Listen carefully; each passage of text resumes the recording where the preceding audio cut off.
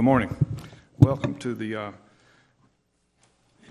Monday, April 21st, Board of County Commission meeting. Please take a moment to silence your cell phones. Make sure that they're in the vibrate mode or whatever you choose to do. And if you would, please stand with me and we'll open our meeting.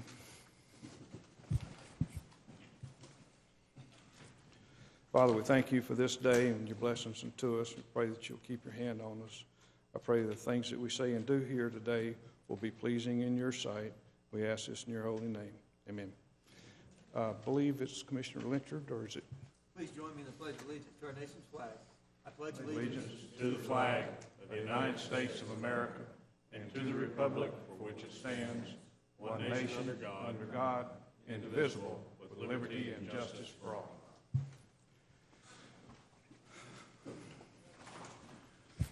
Okay, sir. As Commissioner Salter, do you have any additions to the? Mr. Chairman, I'd like to do an add-on under economic development, a brief update from Shannon Ogletree on Small Business Resource Guide, please. Okay, sir. Thank you. And Commissioner Cole. Thank you, Mr. Chairman. On Thursday, I'd like to do an add-on on Thursday, but I'd like the board to be aware of it before then. I sent an email to Mr. Walker that he dispersed out to the rest of the board. It's for discussion only, information only. It's a waste to energy group that would like to come and address the board.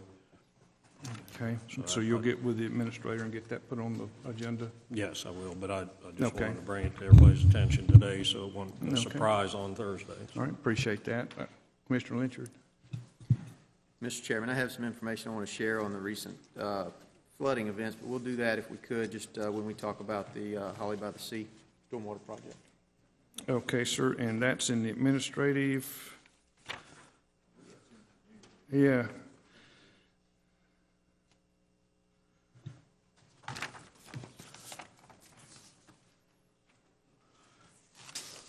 Under engineering, number 5. Yeah, number 5. Okay.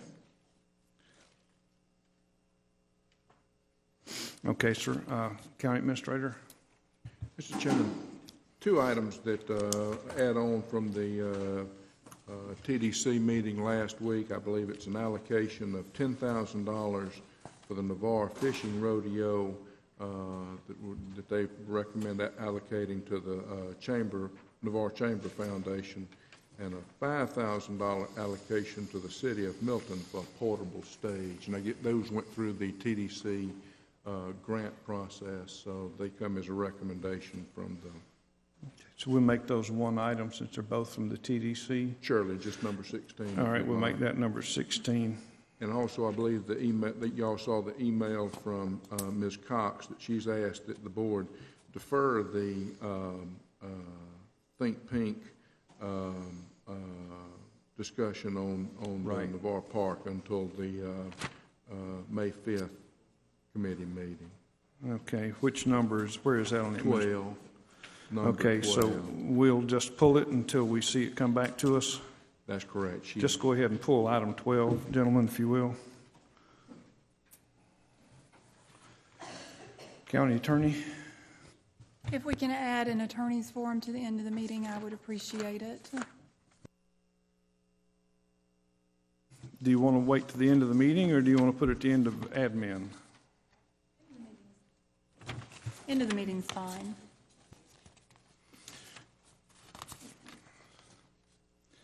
Okay, we'll put it before the public forum.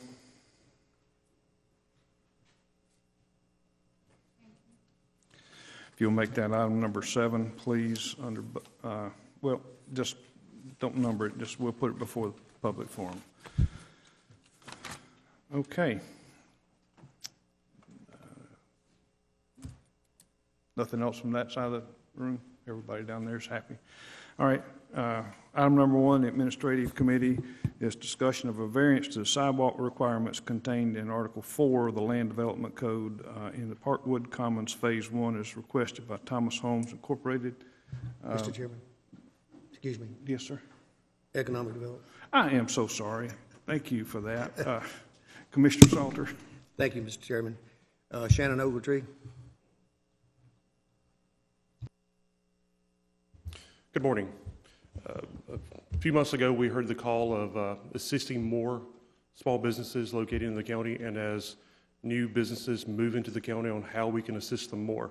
So with the unrolling of the SBDC having their office, having a sub-office within our office across the parking lot, we've also developed a small business resource guide to help businesses as they move into the county or as they look to expand on how to do that, who to contact, who to go to, what permits may be needed, what tax IDs, how to set up a corporation. So we've developed a small business resource guide that will hand out to each one of you, and that we hope to put at the chambers and to have at our office, so that as companies move in, they can look at this checklist and kind of just learn how the process. So let me hand this out real quick.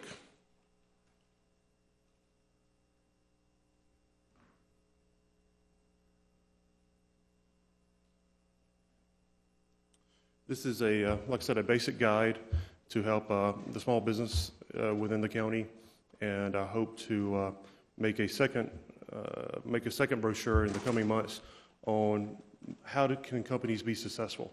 So we get them open, they open their doors, but then how do we move it forward?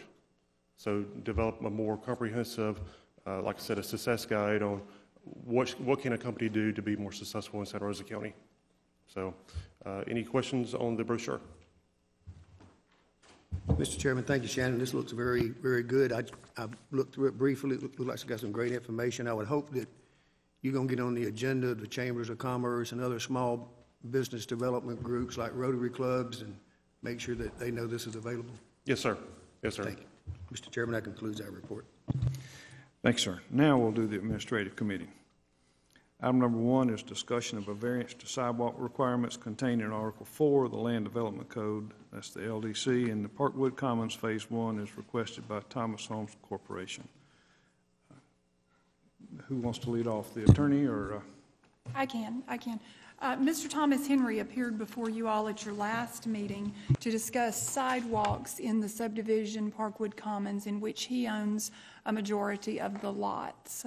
The sidewalks are required currently by our Land Development Code, but because prior sidewalks, each sidewalk in the subdivision is being built when the house is built, so that eventually, when the subdivision is built out, they'll all connect together. Prior homes have sidewalks in front of them, but we've recently learned that those sidewalks are not ADA compliant. So Mr. Henry is requesting that he not be required to build sidewalks in front of the houses he is constructing and is going to construct, because of the expense and engineering required to hook up to the non-ADA compliant portions that are already there. Mr. Chairman, Yes, sir. this issue is out in the Pace area. I've ridden through there 2 or 3 different times, and I have a question for the county engineer. The sidewalks that are currently in place, and there are like 5 of them, I think, they tie in with the driveway. And my question is going to be, what's the difference between those sidewalks and an ADA compliant sidewalk? Is it that the ADA can't have a slant to it? No, the ADA may have a slant.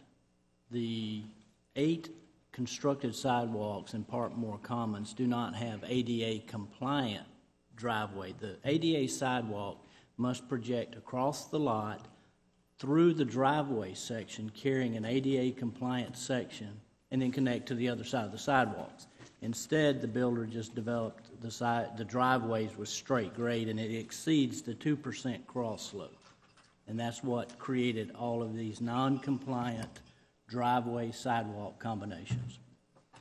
My other question is going to be, if the ADA compliant sidewalks are required and they tie in with the existing sidewalks, will that create more of an obstacle for ADA compliant than if we just allowed him to continue to build what's there now?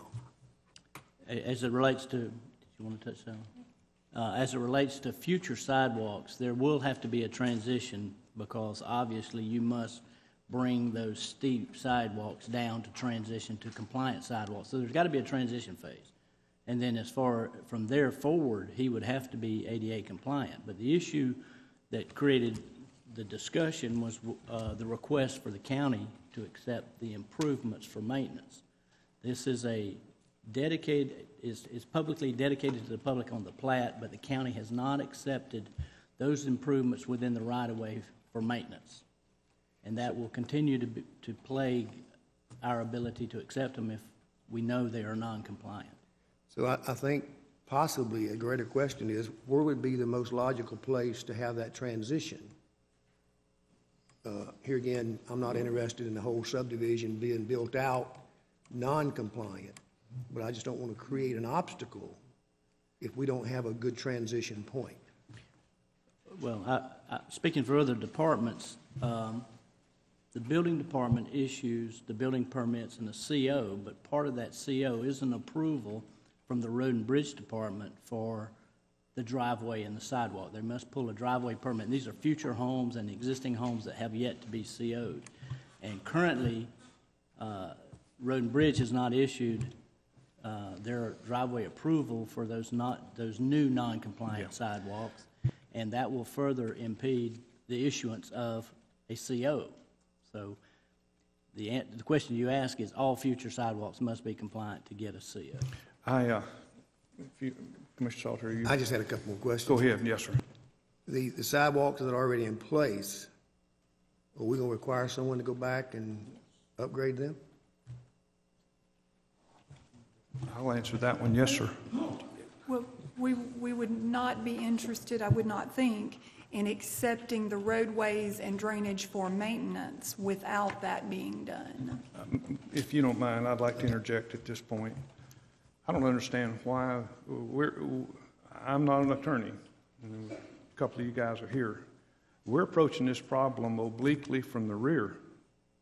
We've got a builder that built driveways and sidewalks that aren't compliant. Rather than trying to work around that, we need those to become compliant. That's the cleanest, simplest way to handle this. There's 5 houses that need to be rectified, or is it 4? All right, so there's 8. More like 8, yes, sir. So there's 8 houses out there that are wrong. They're just wrong. And whoever built them is, I'm assuming, is a certified general contractor and well aware of the ADA requirements. You know, things happen. The simplest, cleanest way to handle this thing is to make them go back and fix it. And then for us to proceed from that point forward, instead of trying to patchwork this thing.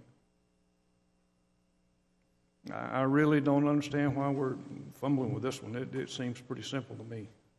Commissioner Cole? Thank you. Correct me if I'm wrong, I was under the understanding that these previously built ones were prior to the ADA requirement. Am I wrong on that? The very early ones that were built? That's not accurate, sir. That's not, okay then. It was prior to our requirement that the Land Development Code requirement that they be included. Okay. I knew it was prior to something there. It predates the requirement for sidewalks to be included in that subdivision. The developer elected to put them, included them in the covenants and on the development order, which is the construction plans. And at that point, when he made that election, he was obligated to comply with the ADA. Correct, sir. And so he's failed to do that, and let's just let him go back and correct that. And then we can move on instead of trying to patchwork this thing. Mr. Chairman? Yes, sir. Commissioners? I want to see compliance too, but at some point in time, we approved those initial sidewalks. Is that correct? Mm-hmm. So we have a responsibility here as well. We do. We need to have some training for the folks that missed that. But there's 2 problems here. There's a problem that the builder didn't catch the ADA compliance problem, and that's his problem. Our problem is that our inspectors overlooked it. So our fix is that we retrain our inspectors, make sure they understand the ADA requirements and how to be a little bit more diligent in the discharge of their duties. His requirement is to go back and straighten out what he built. My opinion. I mean, like I said, I'm not an attorney, but that's just common sense to me. Yes, sir, and that's where we are going, at least as far with the second part that you noted is we've got there takes specific equipment to make sure that the slopes are correct. We will have to go back, and I think we're going to have to change our procedures of how we do the inspections. I think it's going to be a two-part process. Not only will we inspect the finished product, but I think to be effective, you're going to have to finish before, you're going to have to inspect at least when the sidewalk / driveway is poured or prior to being poured, when it's formed up, and make sure that the levels are right. Am I right, Avis? I mean, we're going to have to change our process, and it's going to become a little more cumbersome. That's correct. And we've already changed our process. Back in 2010, when these driveways were inspected and approved, and they got the COs on the houses, our driveway inspector at that time, who is actually not the driveway inspector we have now, but that's neither here nor there. It really wasn't his fault, because what he was trained to do was go out and he looked primarily at two things, the drainage and the structural integrity of the sidewalk and the driveway. He didn't even realize he was looking for ADA compliance in 2010. We know that now. We've bought the equipment. We've bought our inspector a digital level so he can check those sidewalks. So we've already done that training, and we're going to find these in the future, or from this point on, we will find those and have those corrected and won't have this problem. But in 2010, the driveway inspector just simply didn't know. Now, the problem you're going to face with trying to make these non-compliant sidewalks on these 6 homes compliant is that it's not just the work that's got to be accomplished is not just within the right-of-way.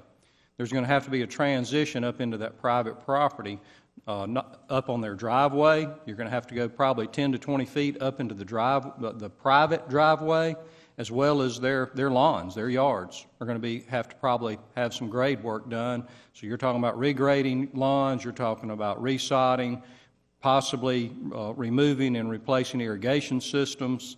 So you're talking about a much bigger thing than just simply doing some work on the right-of-way, much bigger project. I understand that, and like the last boss I had before I retired from the Air Force was fond of saying, "Gentlemen, I understand that's a problem. It's just not my problem."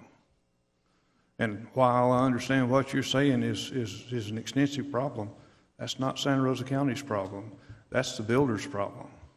But I don't know that you're going to get the original builder who built those homes to come back, because their answer is going to be, I got a approved driveway permit from the county. Well, that's what we have attorneys for. I don't mean to be dominating this discussion. It just seems to be common sense to me. Mr. Chairman? Please. There is another alternative. May not be the best alternative, but it is an alternative, and that's what staff has been talking about, is to give a variance to the builder for the rest of the lots, remove the requirement for sidewalks, and have him agree to remove the non-compliant sidewalks, which means he could accomplish all that work within the right-of-way without having to impact private property. Because the driveways and the yards, the lawns will be fine if you just simply remove the sidewalks. And these sidewalks are really, if he doesn't do sidewalks on the rest of the subdivision, it's not a great loss, because you've got short segments of sidewalks on 2 different sides of the street, so it's really a sidewalk to nowhere is what you've got. I mean, it's really not even adequate to take a walk, because it's going to be a very, very short walk. And so that is another alternative, is just to simply do a variance to allow the builder to not put sidewalks at all in this subdivision, and then also have the builder, because we're giving that variance, have him agree to go and remove those non-compliant sidewalks, work with those property owners. But the work he'll be doing will be within the right-of-way, so it's primarily a county approval that he's going to need to remove those sidewalks, but just as a courtesy to those property owners to let them know that it's something that must be done in order to for the subdivision to come under paved road and drainage maintenance by the county. Otherwise, there's going to be county can't accept the subdivision. There's going to be no one to maintain those roads. So you would hope those 6 property owners would understand that it's in their best interest to have those sidewalks removed in order for the subdivision roads to become under county maintenance. Commissioner Cole. Thank you, Mr. Chairman. I know that may be the simplest route out, but we've got 6 or 7 families in there now that purchased in there with the expectancy of having sidewalks. And we've seen very evident how well received sidewalks are and how people are attracted to them and going back to using sidewalks. I just don't want boards of commissioner in the future to be faced by a homeowners association or, you know, a group of people that eventually build in there and say, well, we'd like to have sidewalks now, and now we've, you know, just put a problem off. So I'd like to explore some other possibilities of keeping the sidewalks, if at all possible. Anybody else have anything to add on this? Commissioner Lynchard? Thank you, Mr. Chairman. I agree with Commissioner Cole that you had a number of families who've already purchased their home in there, invested in their home, and they had the expectation of having sidewalks when they built in there, when they bought in there. And for the county to come in and eliminate that requirement, you know, that would interfere with their vested interest, you know, what they had planned on long term. So I'd like to see a solution that keeps the sidewalks. Well, I agree, and I don't know where we are legally. I just know common sense says it's just to the builder ought to, in good faith, go back and straighten out his mistake. That's true. Commissioner Cole. Mr. Chairman, I agree, and I don't know, you're right, you know, we got an attorney that can hash that out, but I really don't see as where we have the leverage to change that. My question, Change what, that? Well, have them come back and retrofit that, but as you said, that's an attorney problem right there, so we can task her to look into that if we require or desire to do so. My question I'd like to pose to the county attorney or county engineer,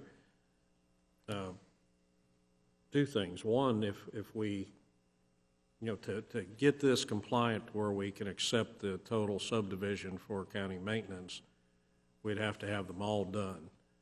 Is there a possibility of electing to isolate those? Well, I guess that'd be hard to do. How much work would it take to build a transition on the sidewalk itself and the driveway to where the balance of them are built ADA compliant, and we fall back as time allows and correct the other ones? I mean, that seems to be the big thing, getting this gentleman to move forward where he's got 2 houses to sell and wants to build more. I'd like to see us somehow figure out how we move forward with the balance of the subdivision and construction and ADA compliancy, but build some sort of transition area on what's existing until an answer can be found to how we make everything right. Engineer or Avis, either one, yeah. Whoever. I mean, is that an impossibility to have it a safe transition from ADA to what's there until we can hash out how to make it all right? Well, I believe, and Ms. Jones may be the best one to answer this question, because in my discussions with her, she wasn't in favor of any kind of transition.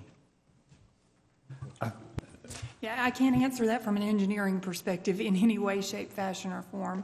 But if the answer is to continue to require the sidewalks so that Mr. Henry would build per lot as we've talked about, then I think the better thing to do would not be to have a compliant sidewalk that butts up into, for lack of a better term, a non-compliant one, creating ledges and steeps and that kind of thing, but to simply have him stop his construction at some point, his sidewalk construction, leaving a gap until these others might be fixed or come into compliance some way. How long it takes to transition in engineering, I can't answer that. Well, and there lies my question. I mean, we're looking at like this cliff you're going to fall off, and I would hope that Davis or Roger could say, okay, it's going to be a little offset grade or something that a wheelchair could roll across, and just maybe put a little caution sign there. You're missing the bigger problem there, though. The bigger problem is the ADA. You're going to get in a lot, not you, it's an editorial you. This county's going to get in a lot of trouble with the ADA. Are we required? I mean, now that we have knowledge of this ADA non-compliant situation, whose obligation is it to correct it? It's not ours because we have not accepted these for maintenance at this point, and again, I would advise not doing so. Okay, so given the fact that we're in a position where we're not going to accept this until this is corrected, I don't see what we lose by asking the owner to go back in there and fix it. All he can do is tell us no, and then we'll have to try to find another answer. But that seems to be the cleanest, simplest way right now is let's approach the builder and ask him to fix it. And if he fixes it, fine, the problem's gone. And if he tells us no, then we know that we're going to have to do something along some other lines.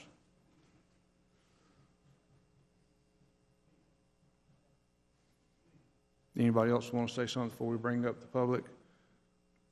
Sir, do you have something you want to add to this discussion? Yes, sir. Name and address, please. Thomas Henry, 3158 Gateway Lane. I have a lot of information on this issue. Know it better than anybody in here. There's a lot of misinformation going around, maybe some misperceptions about what the issue is. Quite frankly, my issue was as simple as asking for a variance. I mean, a variance is the easiest way to handle and take care of this issue for the long run.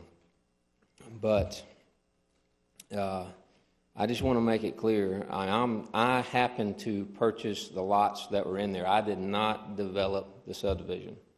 So I'll make that clear. I did not develop the subdivision, and I did not, there's 10 houses, by the way. There's 10 houses built. Okay, it's a 10-house issue. And I did not build the first 6 houses. Did not build them. Okay, and those houses were built, I think, around in 2010 sometime. That's been a number of years now. There is nobody to come back and fix it. I mean, you know, I've got my 4 houses that I've built that contribute to the 6 to make the 10. My 4 houses were built in and amongst and around the 6 existing houses. So I had to work with whatever was there, which was the driveways and sidewalks that were built before. I just want to make sure that you guys understand I did not create this problem. I did not go out there to try to build something non-compliant. And quite honestly, this issue is I guarantee you, not an issue out there that is broad-based in the builder community. I mean, nobody's had an issue with this, and I tell you, if you drive around, you'll find out that it's not an issue that people understand. And it did not, the only reason this came up is because there was an inlet that transitioned into the sidewalk that created a situation that just made something look different. Otherwise, you know, nothing happens from my 4. It's just kind of one of those things that happen. So I'm just kind of a victim in this. I'm stuck in the middle trying to figure out what my solution is. I know all the answers, and I know all the solutions, and I know where they lead to. And the easiest one that I came up with that I thought was the best solution for everybody involved was just a variance, so it wouldn't affect the whole ball of wax. You can't, and if you can go back to the other builder and get them to fix the sidewalks, or, you know, maybe you can do that. I don't know if you can do that or not because they were approved. The other thing is the 6 people that live in there, I think they need to understand what's going to happen to their driveways if this has to happen. If you go in there and make this all have to be compliant, remember, I didn't build a subdivision, so I'm not, you know, I just want to make sure everybody understands that. You know, as far as accepting the subdivision and all that, I didn't have nothing to do with any of that. I just bought the lots in the existing part of it. I'm trying to get my houses built and get them done, and I'm in a rock and a hard place because I can't go forward and I can't go back. And I'm sitting here waiting. But the 6 people in the subdivision need to understand what's going to happen to them if you guys require those sidewalks to be put in the way they are. Not only are the sidewalks going to have to come out and change, but the only way to make that compliant, the way this has been explained to me, is their driveway is going to have to be torn out all the way, you know, for a pretty good ways up in order to make that transition for that sidewalk across their driveways. It's going to change their driveways. It's going to change how they live and how they pull up into their house every single day. I don't know if they understand that. I mean, and I haven't talked to them about it. You know, I've talked a little bit to Mr. Dixon about it, but the way that's going to have to be designed is going to be different than what it is now, and it's going to be quite different. And so that's going to have a bigger, profound effect on them than the sidewalk. Now, what they choose to do, you know, that's neither here nor there for me. I'm just wanting a solution. And I'm trying to give you the easiest solution and the easiest solution for them. And if those sidewalks have to go across their driveways, it's going to change. It's going to severely change some of those folks. And I guarantee you they're not going to like it. They're going to like it worse than what it is now. Now, my issue, whatever, I just want to go to get a solution on mine. And I didn't create it. I can, if they say put the sidewalks in, that's fine. It creates a bigger issue by doing that than creating a variance. That's all I'm trying to do. And the variance was the easiest, simplest way to do it. And there's really no reason not to do it, and it's not going to hurt anything. And I think it was stated up here, and I apologize for getting here late because I didn't know this was the first thing on the agenda. But I'm under the impression that sidewalks weren't required at the time this plat was approved, so it wasn't something that had to be there. And I just want to try to make sure I get the numbers correct. There's 10 houses built in there right now. I had 47 lots. So if you add 47 to the 6 that were existing, that means there's 53 lots that we're talking about in the subdivision. There's 10 houses built out of the 53 lots that are there. So that's the numbers that we're talking about. The variance was the easiest solution. I think y'all just need to make sure that you look at all the issues and make sure you get everything correct on the issues, because outside of that, it's a lot bigger issue than what you may think it is. Just saying, hey, we're going to come back in and correct it, there's a whole lot more fish to fry in this thing than just that simple statement. Mr. Chairman, and I just want to enforce what Mr. Henry's saying, that if you make the area of the right-of-way flatter so that you can make in front of these 6 homes that are already there, if you make the area of the right-of-way flatter so that you can make these sidewalks ADA compliant, then you're going to make those driveways much steeper. That's a big part of the issue, is those homeowners, you may not be happy with a much steeper driveway, a much steeper yard, and the changes that are going to have to be made. And so you're dealing with 6 different property owners and working on their private property to make all this work. And again, that's the reason staff felt like a variance would be the better alternative. And it may be the simplest Yes, sir. answer to a really thorny question, is to, since sidewalks were not required, are they required now? I still need an answer about our liability and the ADA requirement now that we're aware of it. Is if any of that falls on our plate, No, sir. I want you to be positive that that's the right answer. Yes, sir. So that we have no liability, and if the issue comes up, we're not going to go to court on it, even though we're the obvious deep pockets. It's going to be the builder that created the problem. Unless, of course, you were to accept it for maintenance, which Okay. I, again, am not advising. Right, which, makes no sense at all. So to give a variance would release Mr. Henry's assets, Yes, sir. Now, because he's the innocent party here. He's the guy that, brought the problem to us, pointed it out to us. He's got money invested. He's got interest ticking. I mean, he needs to sell these houses.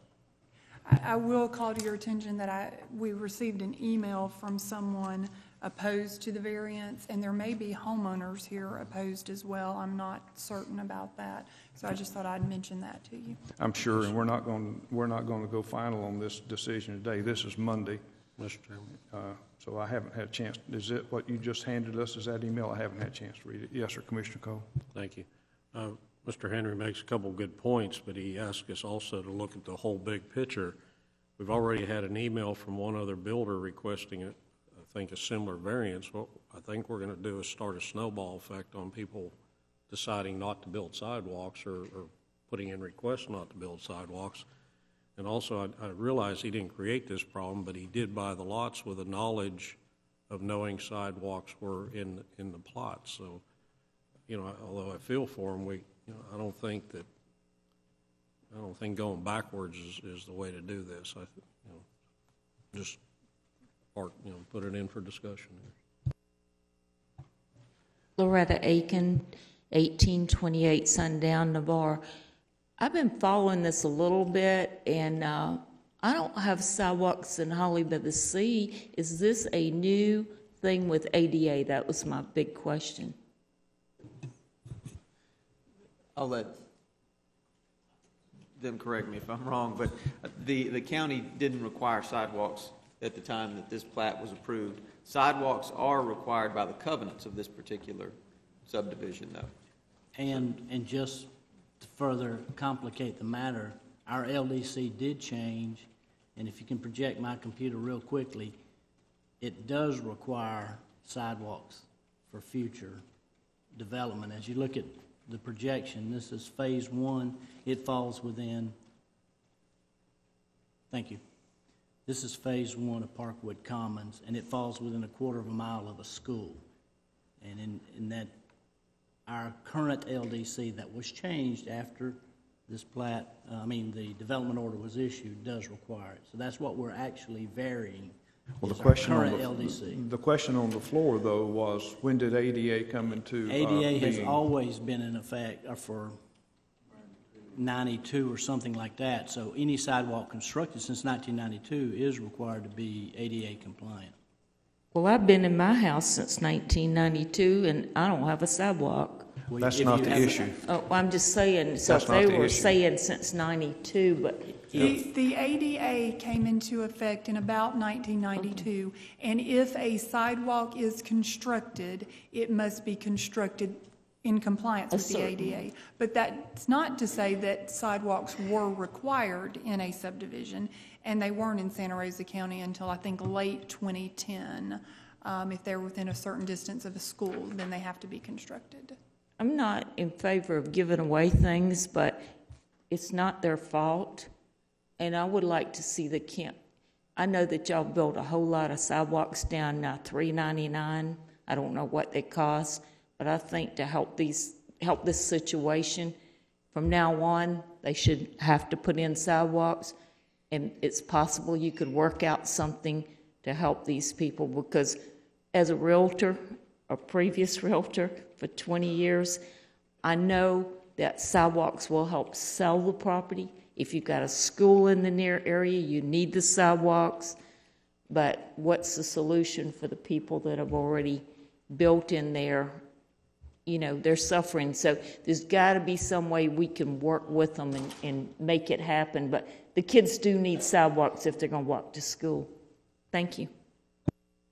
Okay. I guess we need to move this forward to Thursday. You have something to add?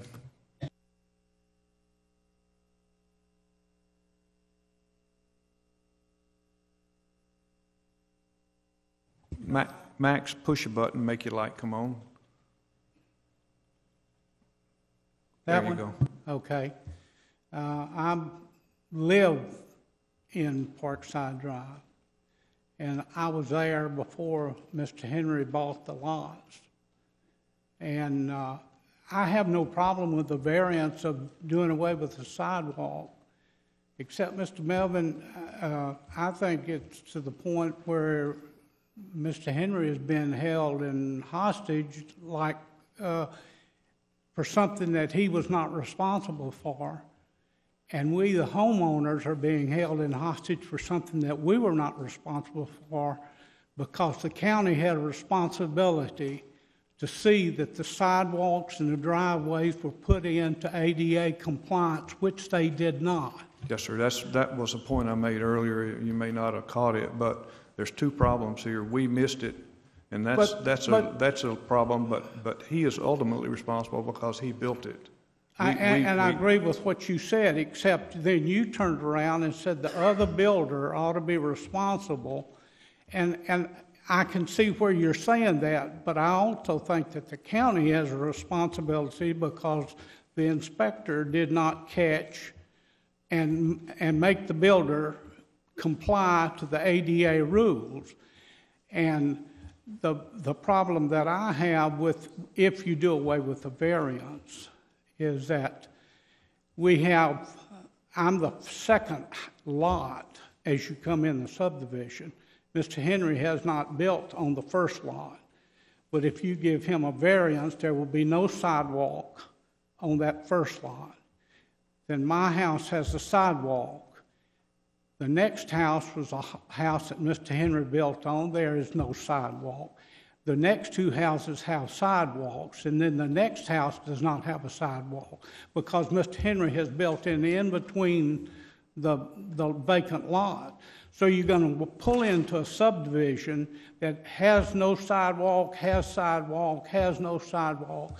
And I just think it's going to look, I mean, it's going to look bad to start off with. And when you're walking down the sidewalk, you walk up to somebody else's. When you start walking on grass, you're walking on somebody else's yard, where it may be county property, but it's still somebody else's yard that they maintain. You talk about changing the sidewalks to ADA. The driveways is going to be the problem, because you're going to have to go up probably 10 or 15 or maybe 20 feet to change the grade of the sidewalk, or you're going to have a sidewalk that comes down, a sharp bend for the flat sidewalk, and then another sharp bend to the curb. So it's not going to be just, you know, one transition. It's going to be more than that, and I'm not sure that how that's going to look. I have no problem with the variance with the sidewalks on the rest of the subdivision, as long as you address the people that bought houses out there with the impression, because we did get a certificate of occupancy, which means the county has accepted that responsibility. And yet we don't. You're holding Mr. Henry up, not giving him a certificate of occupancy because of the sidewalks.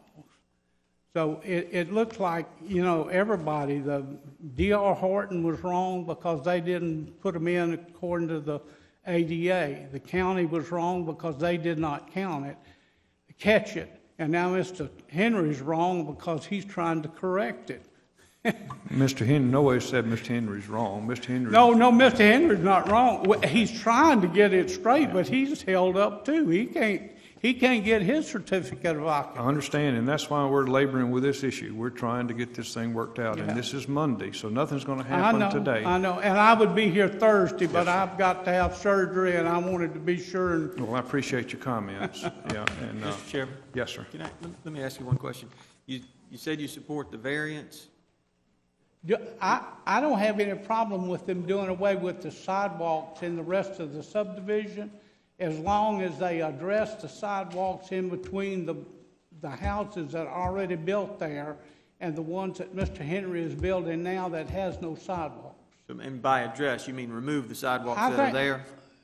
No, he's got two houses that he's put sidewalks in, and he's got two that he hadn't put sidewalks in. Okay. So you live out there, got so a house I'm trying to get your take on it. I mean, what would, at the end of the day, if we grant the variance, there aren't going to be any more sidewalks built in there? No more built. No more built. Because the variance is not to vary from the ADA requirement. We can't do that. I understand The variance that. would be to not build any more sidewalks. I object if you're not going to require sidewalks in to complete the sidewalks that are already vacancies in there. See, I have a house, and on both sides will be no sidewalks. I understand. And then the next two houses will have sidewalks. So you're going to be walking on sidewalk, on somebody's grass, on sidewalk, and on somebody else's grass. Mm-hmm. And I think that's going to create a worse situation than if you do away with it. But when you do away, if you decide to take up all the sidewalks, you've got sprinkler systems to address out there too. Because I have a sprinkler system. It's already been torn up by the AT&T ones. Right. Well, I was just trying to get clear on you know, what your feelings were. No, I just want, what my idea, and I was in the building business, so, I'm not new to the game here. But my idea is to complete the sidewalks in the existing area. And then at the last lot, where you would lift the variance, just make a transition from the sidewalk to the street, just sort of a bend, so you know you're at the end of the sidewalk and you're not going to be going straight. But up to that point, sidewalks from the entrance to the first 10 houses is what it boils down to. Okay. All right. Thank you. Is there anyone else here from this area? Yeah. No? Okay. what I would propose, I mean, and I'm trying to help this situation out. Obviously, I have an interest, but I also would like to see a good solution for everybody involved. I wouldn't propose leaving what was there. I think you got to do something with the variance. We would go out there, and I would do this for the county or whoever. We would remove the existing sidewalks that are on those 6 houses and take them out and resod that area. Because, yeah, it wouldn't need to be, part of one, part of the other. I would do that if that's what, those folks wanted to do. We would do that, and that would take care of the sidewalks in that area, so it would all equal. We'd also have to bust ours out and take them out and do the same thing. And the ones that don't have sidewalks in the houses that we have, the reason they don't have sidewalks is because in my house was sitting there. They were just sitting there, just sitting. So we went ahead and finished the yards and put them in. Just didn't put sidewalks in because I didn't want to put sidewalks in and have to come tear them out. So we just didn't put them in. So that's why the ones that are finished don't have them. But with the variance, we could remove those and take that issue out of it if that's what everybody was okay with. Now, if they weren't taken out, the other side of that, if they stay in, then every driveway in there would have to be busted out. All the 10 houses, every driveway would have to be busted out. Most of them would have to be busted out. They say 15, 20 foot. It would probably be a little further than that in order to get it right. It may have to be all the way up to the house to change that and fix it. Along with this, all the sidewalks have to come out anyway, regardless. Mr. Chairman? Just a minute. Commissioner Lynch, you still has the floor. Have you sat down and spoken with those 6 property owners? I have not. Okay. I would recommend you do that, because even if we grant you a variance, and I'm not going to give you any legal advice, but they have covenants that they could enforce against you, because the covenants require sidewalks. A variance that we grant doesn't modify your covenants. So I would suggest you sit down and get them on board with your plan, because then we'll have something we can address. I understand, and the covenants are there, and I am the controlling interest in that by having a lot, and I can change those covenants. So that is something that can be changed. But in all, I'm being honest as I can here. I'm trying to make sure everybody understands the issues. Removing the sidewalks is a grain in the sand compared to the mountain of dirt that's going to have to be moved in order to change those folks' driveways to what we're having to do. I mean, I'm just trying to make it clear there. I don't think everybody understands that. I mean, if we're going to keep those in there, the modifications that are going to have to be made on their driveways is none of them are going to like it. I'm just telling you, none of them are going to like that. I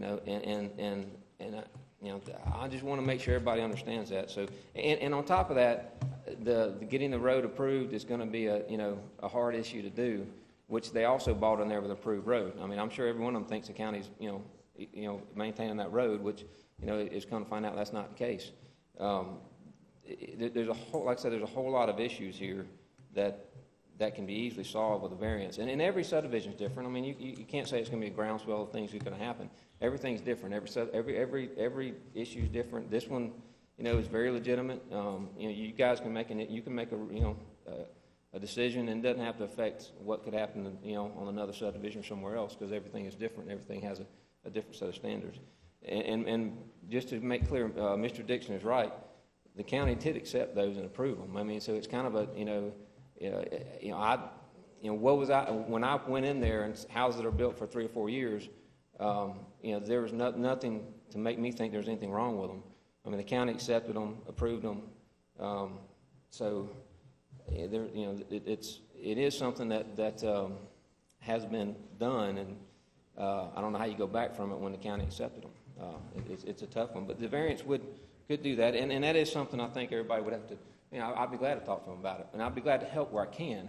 But it's not just as easy as keeping them in there, and not affecting their driveways worse. Let me ask you this, if you would, please, and then we'll be through with this issue. Would you please canvass the other owners and see if they are if your suggestion is good with them, then bring that back to us Thursday. Does that clear this issue up, Ms. Jones? If he can control the covenants, so that makes the covenant issue go away. If the other owners are agreeable for him to take the sidewalks up and resod it, if that satisfies them, then we can get rid of this thing Thursday. Is that correct? Yes, sir.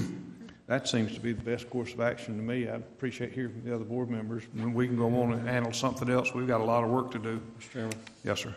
Is this going to be a majority rules in that subdivision? Because I can tell you right now, I think it's probably going to be 3-3. 3 wants to keep the sidewalks, and 3, it doesn't make any difference on the thing, so. We'll just have to see what Thursday brings us. Thank you. Yes, sir. Mr. Chairman, could I offer just one more comment on that? Yes, sir. Even though those 6 homes that have the non-compliant sidewalks got their COs, they also got, at their closing, they got a letter from the county or a maintenance disclosure that stated that those roads are not maintained by Santa Rosa County. So that should help Mr. Henry as he goes to talk to them. You know, Mr. Henry made the statement that they probably already think the roads are county maintained. Well, they should know that they are not, because they received a maintenance disclosure at their closing that states that those roads are not county maintained. And I mean, and that's his leverage to get them to go along with removing the sidewalks, to the fact that to get it under county maintenance, the sidewalks would have to be removed. Commissioner Cole. Thank you, Mr. Chairman. The question was brought up, would it have to be majority rule or not? If I owned a house in there and did not want my sidewalk removed, I'd be pretty upset with the Board of Commissioners to give permission to tear them out. So I would urge you to work diligently at getting 100% unanimous on this. That's about the best I can tell you, but I think it'd be hard for me to vote to allow you to take out someone's sidewalk in front of their house. And I might say, if you were to grant a variance, that would not in any way require or give Mr. Henry permission to remove someone's sidewalk. He could work with them on removing them, but that is not anything that this variance would mandate or give him permission to do. I will also mention that the letter that was sent out about this says that on Thursday this item will be heard at 9:30, so I'll mention that. Normal public hearing time, so I'll just mention that for folks who might be interested. Ms. Henry, you got any parting comments, sir? I just want to make clear that the sidewalks are on county property. So, I mean, I'm not going to remove them anyway without, somebody giving me approval. Yes, sir, we understand that. Yeah, we understand that. All right. I'm going to recommend we move item number 1 to Thursday without objection, and we should hear back from Mr. Henry and others. Hearing none, it passes. Item number 2 is presentation update on the NARDA Artificial Reef Project, which has been assigned to the Florida Fish and Wildlife Commission. Mr. Chairman, is Mr. Boston is here to brief that meeting. We also had Mr. Sandler was at the meeting, and then Ms. Harris and Ms. Verlinde, county staff, were at the meeting. And this is kind of the NERDA is projects are working through the process. I think they've spun off essentially the reef portions of that to the FWC that has a long-standing experience with those projects, and so Mr. Boston will brief that to the board. Mr. Boston, please. Good morning. Thank you very much, Hunter, for the recap. What I have done is provide you a briefing, and I will go over it this morning. There's a short-term piece of this, which is an update to the status, as well as kind of a long-term piece, which we're going to get into in the next few slides. What we have currently is the NERDA Phase 3 reef expansion, which is off the coast of Navarre, Florida. The council, the commissioners have granted initial 30 reef element, which has been in place for about 18 months, Mike. And what we did is Mr. Griffith met with Mr. Melvin and Hunter back in the fall of 2012 and addressed 2 different reefing projects to be submitted by the county into this process. So about 2 years ago, we went into this with the council's blessing. So this is now almost at the final piece of these 2 projects. What we have is a full and final permit granted on the 4th of April to expand the Gulf Reef element from 30 current reefs to 90 reefs. This will be the largest contiguous snorkel reef in the Gulf of Mexico. The funding for this is expected to be in the neighborhood of $180,000. We'll cover funding in a different slide. The other project is a large area, 1 by 2 square miles, 1 contiguous mile off the coast of Navarre, Florida, and the reef, the Gulf Snorkel Reef, is approximately where that pointer is. This area also has about 400 and was currently projected to have about 700 plus reef modules in it, and they're the 10-foot on the bottom, 8-foot on top, all of the current requirements to do that.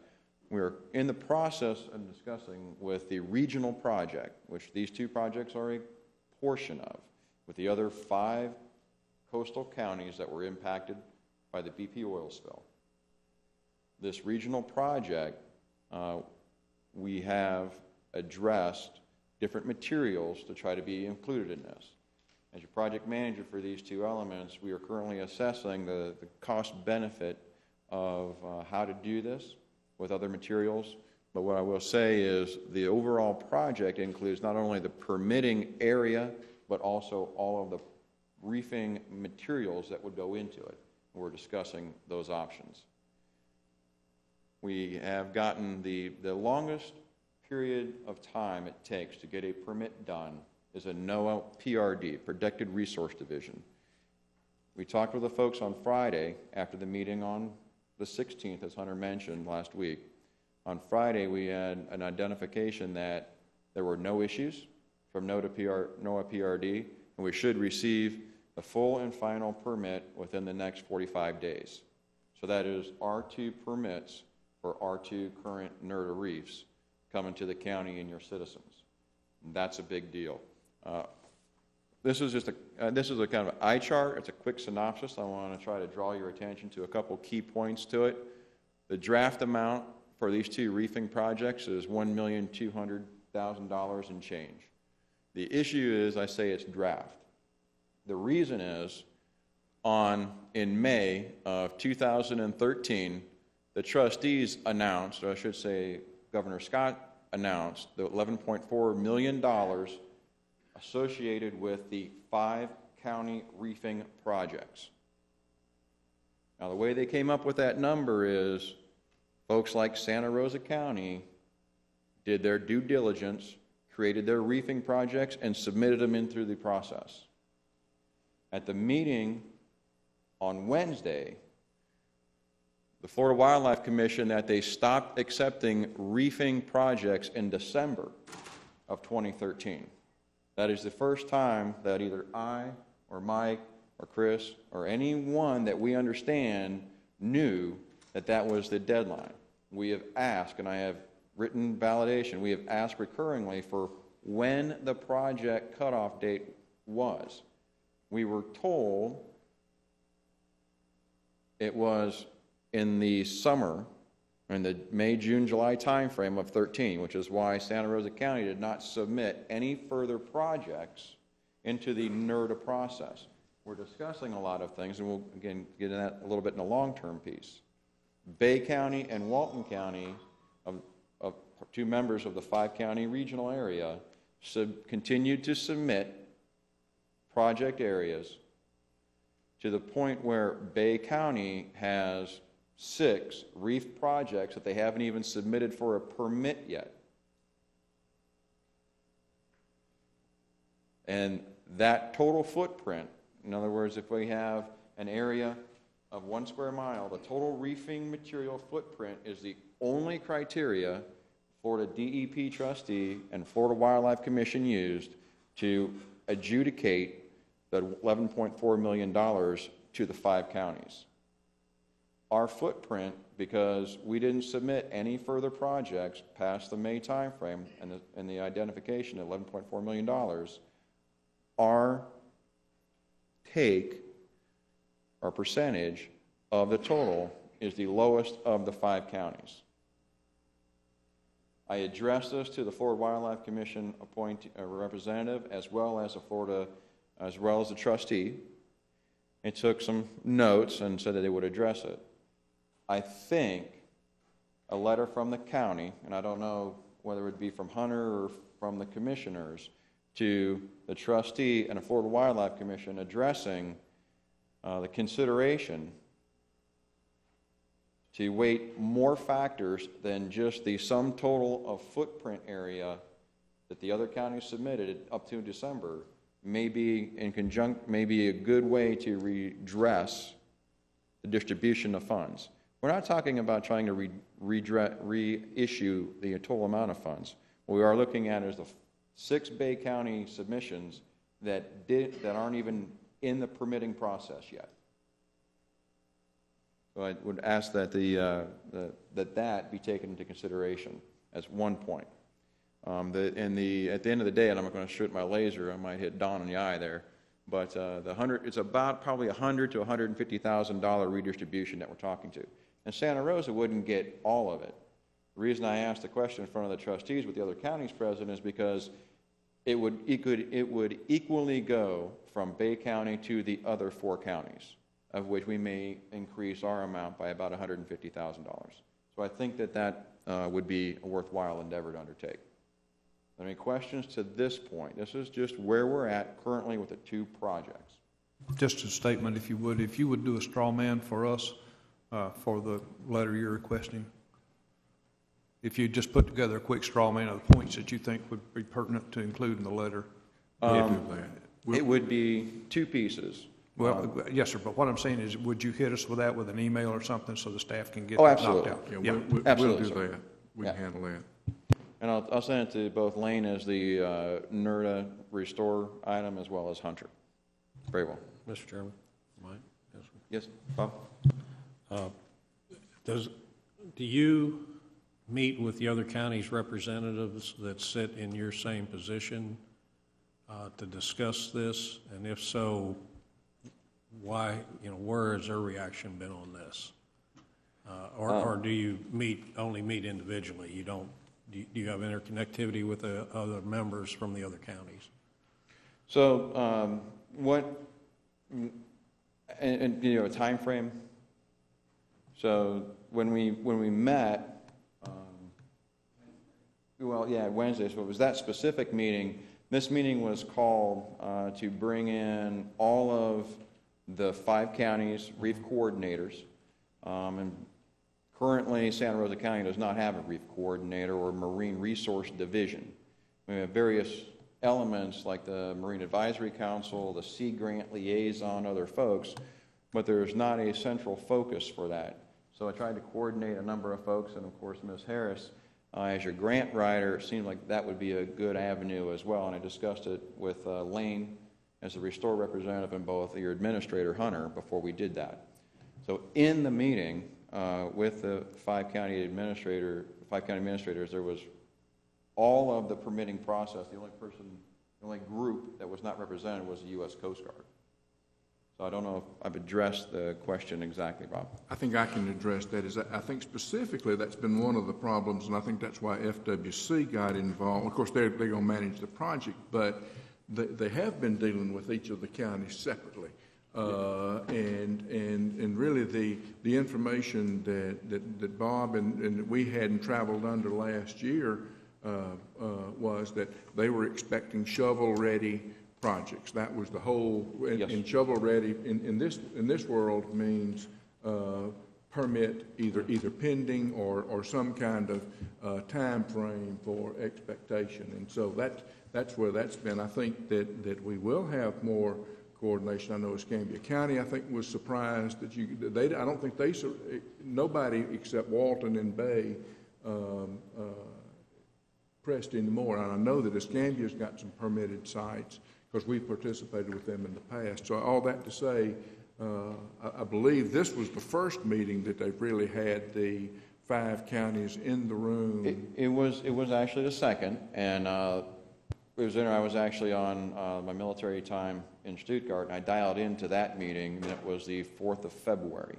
But even in that meeting, it was not discussed as to what the criteria would be to distribute funding. Okay. Again, all the, if you will, counties have not had transparency or clear guidance as to the distribution of the Governor Scott, of the trustees' $11.4 million.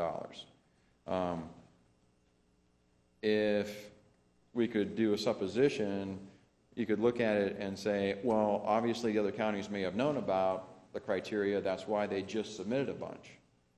We don't know any of that. What we do know is Santa Rosa County's reef projects were put in. They were part of the criteria the trustees and VP negotiated back in the spring of 2013 to leverage the $11.4 million for the regional project of artificial reefs.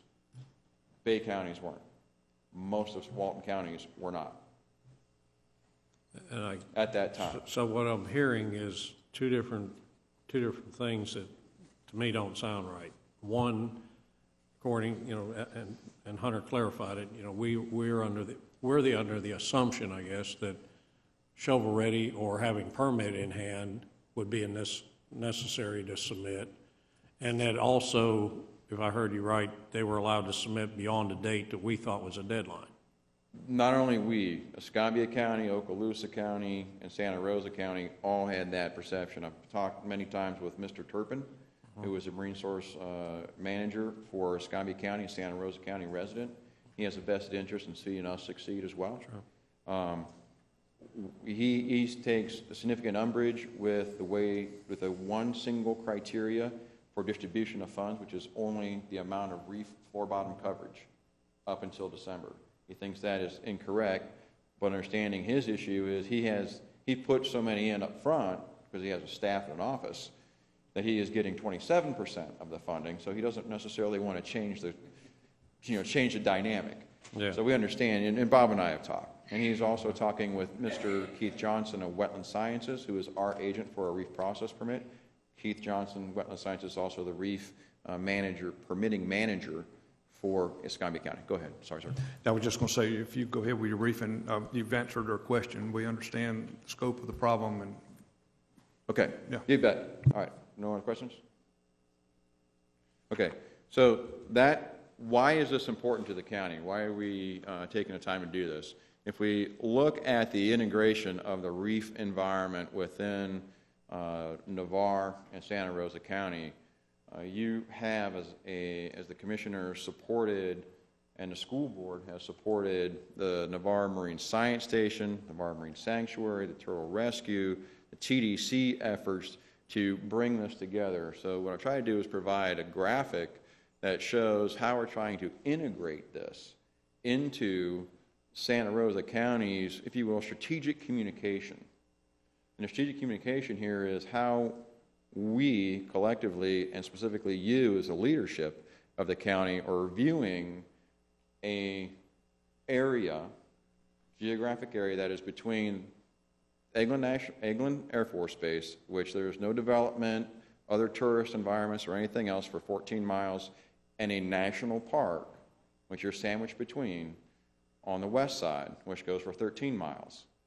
And how do we want to try to present this not only to our citizens, but how do we try to do a strategic communication or agenda to enable this? And so the next slide is why we want to try to do that.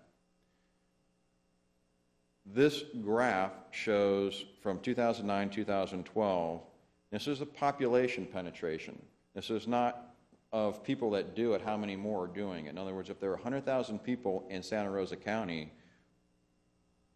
4 of them had a kayak, if you will, and did things in 2009, and 4,000 of them did, and 8,000 are doing it in 2012, which was 2 years ago. This trend is a national trend. So if you think of the folks that we can target to come into kind of an eco-tourism, those things, and Mr. Blalock, if you could go back one slide. What I would bring up to you is this is the largest contiguous reef site near shore and furthest from the past in the Gulf of Mexico. We have the longest pier in the Gulf of Mexico. We have the largest contiguous snorkel reef in the Gulf of Mexico. We have science center that is associated with our school system. Talking with Charlene Morrow, the director, about trying to expand it into the higher education elements that have the marine biology degrees and trying to team with those folks.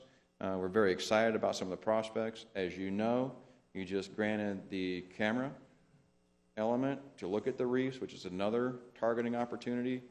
So if we're looking at this holistically, slide, Roger, thank you. We're looking at this holistically, slide. Those are the national trends. If we look at a local trend, this is just one club in the local area, and we see the trend line from 2006 to 13 meet exactly the national trend line. There are multiple clubs here, so these are folks that are taking advantage of, quote unquote, the idea of ecotourism, low impact, those type of things, and the reefs aren't even there. If we expand this opportunity both in the offshore, the brackish intercoastal areas, as well as our rivers and marine, and try to wrap that together with our sister county, because we don't own all of the bays, but between Escambia County and Santa Rosa County, then I think we have a good strategic partnership to try to take advantage of this, and specifically our geographic area, we can draw in those folks, and it is a growing population to take advantage of what we're providing from the county. How do we do that? Slide, please. One of the ways I would do that, go ahead, sorry, sir. It's like an auction. I thought, one of the ways we can do that is to help set the conditions from the commissioner side with the laws and legislation that would encourage the individuals and businesses to support that. Pensacola Beach has a noise ordinance. I would submit to you, if we're looking at a low-impact ecological environment between a base area that has no tourism, things like that, as well as a national park, perhaps that area, there are things that we can do. Bob Boston's not here to tell you what to do exactly. What I would suggest to you is we collectively take a look at this through the various means and board members and boards that you've got, and then try to focus this discussion. Specific to the kayaking and reef areas, though, this ordinance, 9419, is currently on the books.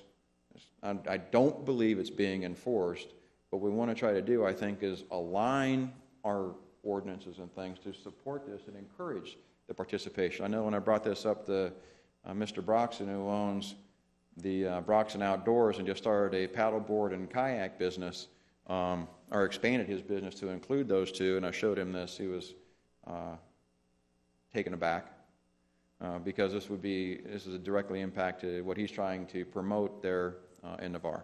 So, excuse me, Bob, when you say it was taken back, what, the 300 feet of the Gulf Front fishing pier? That's one part of it. The other part of it is the public bathing area.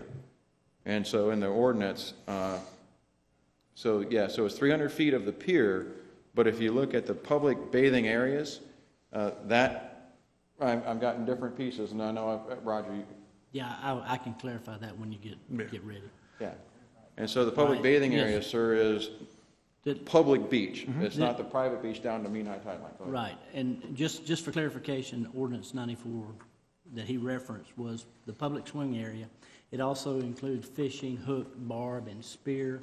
And essentially, it's the guarded portion of Navarre Beach. It's 300 feet east of the pier to approximately the edge of the old pavilion parking lot right there. Then there's a gap between it and the P1 and P2 units, and we're just on either side, and there's a gap between it. And what they propose is to, he further noted earlier in his request, is to have a washdown area in an area here. So we can adjust the limits of the public bathing area, but do understand kayakers do park here, move beyond the guarded area and launch there, as well as fish. My memory is that we dealt with something very similar to this last year, or maybe the year before that, about surfboards and swimmers, and we arrived at the decision that they can coexist, and they enhance the public safety because it's a flotation device. So I think we're plowing some ground here that we've already dealt with, but Yes, sir. Go ahead. I just wanted to be sure. And I might not be able to throw a hook 300 feet anymore off that pier, but there was a day I could. And there's some, I wouldn't want to be within 400 feet of that pier. I'll just leave it at that. So, because you wind up with a hook in your back. absolutely. And so one of the other things that we have been working on, and I say we because there's a number of folks and organizations, members of the TDC, Navarre Marine Science Center, Navarre Marine Sanctuary. What we are currently looking at is developing the language for an ordinance that would come in to fix this issue, but also within the Florida waterways, that is the county's authority to designate the non-motorized area. And so what we're looking at is creating the non-motorized area, because there's no such thing as a swimming area in the statutes of Florida. It's a non-motorized area. Is create the swimming area that would come out and around this to the pier and put reef markers on the south side of this element, incorporating the requirements for the camera within the center reef marker that we're looking at. But I think if we take those two-prong approach, just the solution of this problem, then we have the public areas identified, we have the correct, cohabitation, if you will, and we're also providing a safety environment for our swimmers. And I can go into any detail, but I know you're pressed for time. Are there any questions? Slide. 2 slides, or 3 actually.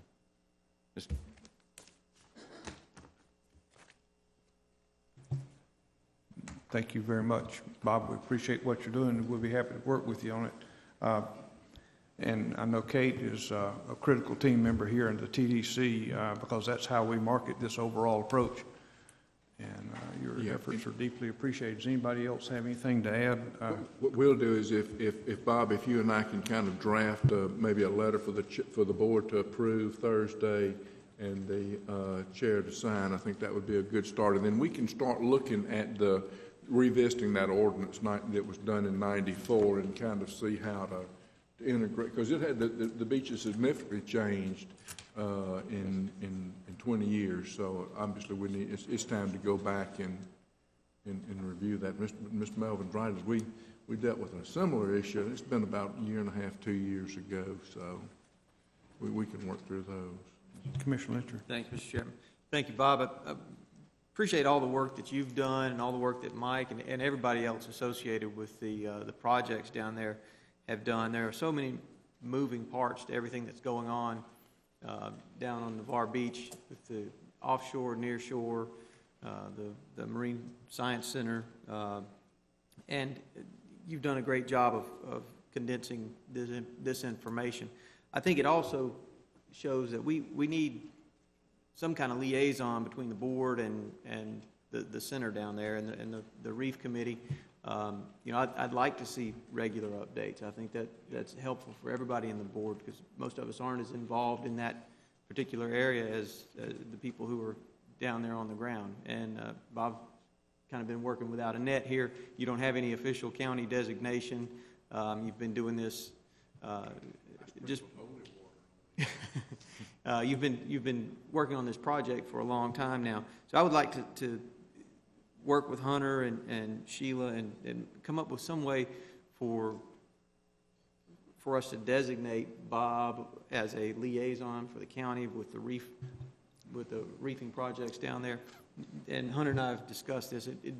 We can't necessarily give you any authority to do anything for the county, but I think it might give you some legitimacy when you're going to these meetings, because you're doing it anyway, you're doing a good job, and you're giving us good information. So I'd like to see if we could do something like that. And, in a reasonable spot to do that maybe would be to carve that position out within Kate's organization and TDC, because that's where the money is. That's where the reason I say that is that's where the interface is with our advertising agency, and they would be getting the data firsthand from you instead of secondhand or thirdhand. And I think that would be a great spot, just administratively to plug you in to ensure the interface between our marketing arm in this effort. Yes, Or sir. the Marine Advisory Committee. Or the Marine Advisory Committee, you know, either one, but just buckle him up into the Yeah. team.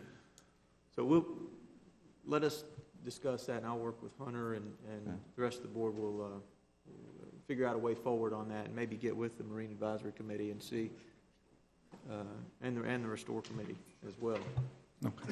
Okay. Thank you very much Really for your appreciate time. what you're doing. Thanks a million. Everybody in Santa Rosa County appreciates it. There's a great group of people behind me, I'll tell you that, or that have been doing this. Yes. Thank you. Thank you. All right, item number 3 is discussion of the renewal of leases for office space in Santa Rosa County, in Santa Rosa Kids House for the Office of State's Attorney and Guardian ad litem at current rates. Backup is in the book. I move approval without objection. Hearing none, it passes.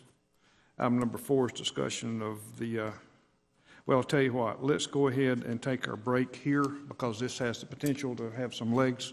So let's go ahead and let's be back in place at 10:30.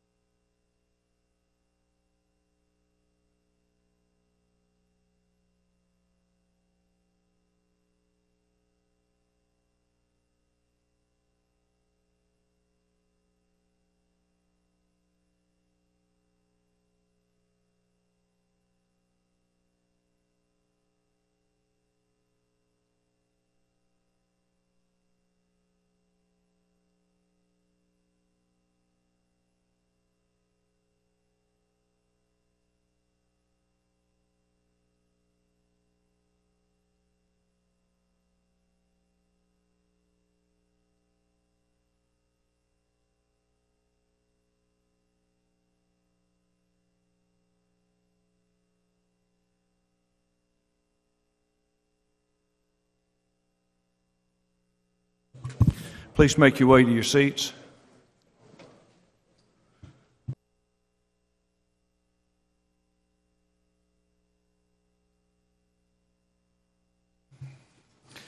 All right. Item number 4, discussion of acquisition of conservation easements on the following 2 parcels adjacent to NAS Whiting Field in an ongoing base buffering program funded by the Florida Defense Initiative Grant and the U.S. Navy REPI funds. Beverly Craig, is that Fontenot? Fontenot, I believe. Okay. 24-acre parcel appraised at $92,000. James Frank and Marguerite Page Skinner, 12.29-acre parcel with appraised value of $50,000. Mr. Walker, do you want to brief anything more on that? You have my memo. This is part of our continuing effort to buffer Whiting Field. The prices being offered are the appraised values for those easements. Commissioner Lynchard. Okay. Commissioner Cole, that made his way back to his seat, but we have a quorum, so I move approval without objection. Hearing none, it passes. Mr. Chairman? Yes, sir.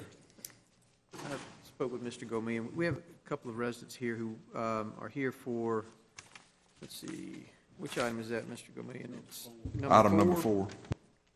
Under Public Services. Could we move that up and go ahead and get that? Absolutely, we'll take that one. We'll take that one next. Okay, we're breaking here on the Administrative Committee. We'll come back to item number 5 on admin, and we're moving to Public Service. Item number 4, Commissioner Lynchard. Thank you, Mr. Chairman. Item number 4 is discussion of a floodplain variance request of V-zone construction standards for a lot located at 7513 North Shores Drive in Navarre. Mr. Gomez, you want to brief us up on this? Yes, thank you, Mr. Chairman. From time to time, we do hear variances of this nature, and I'll just make a distinction here. This is not a variance from the elevation requirement. This is a variance for the construction method. Within 200 feet of the coastal, in certain areas within 200 feet of what is called the V-zone, construction requirements require that the house be built on pilings. Their home is going to meet the flood elevation requirement. They're asking to vary from the piling construction. It is again, the natural grade is above the FEMA floodplain requirement. Our freeboard pushes it below the freeboard requirement. However, they are going to meet even the freeboard requirement with a little additional fill. So what they're asking to vary is the construction method. I believe a good bit of their project is out of the V-zone anyway, is out of that 200 feet, but a portion of the project is within that 200 feet. So they're asking to vary that requirement. Well, staff does not see any issue with approving this variance. And Commissioner Lynchard, with your indulgence, I spoke with them offline before we brought the meeting to order, and they're talking about building a concrete construction. So is that correct, sir? Yeah. So they're going to build they're out of floodplain, and they're going to build that ICF construction. So personally, unless someone has any further comments, I'll move this for approval without objection. Hearing none, it passes. Thank you for attending. Absolutely. And what we've just done, I'm sorry, we moved this to Thursday, which we will finalize it Thursday.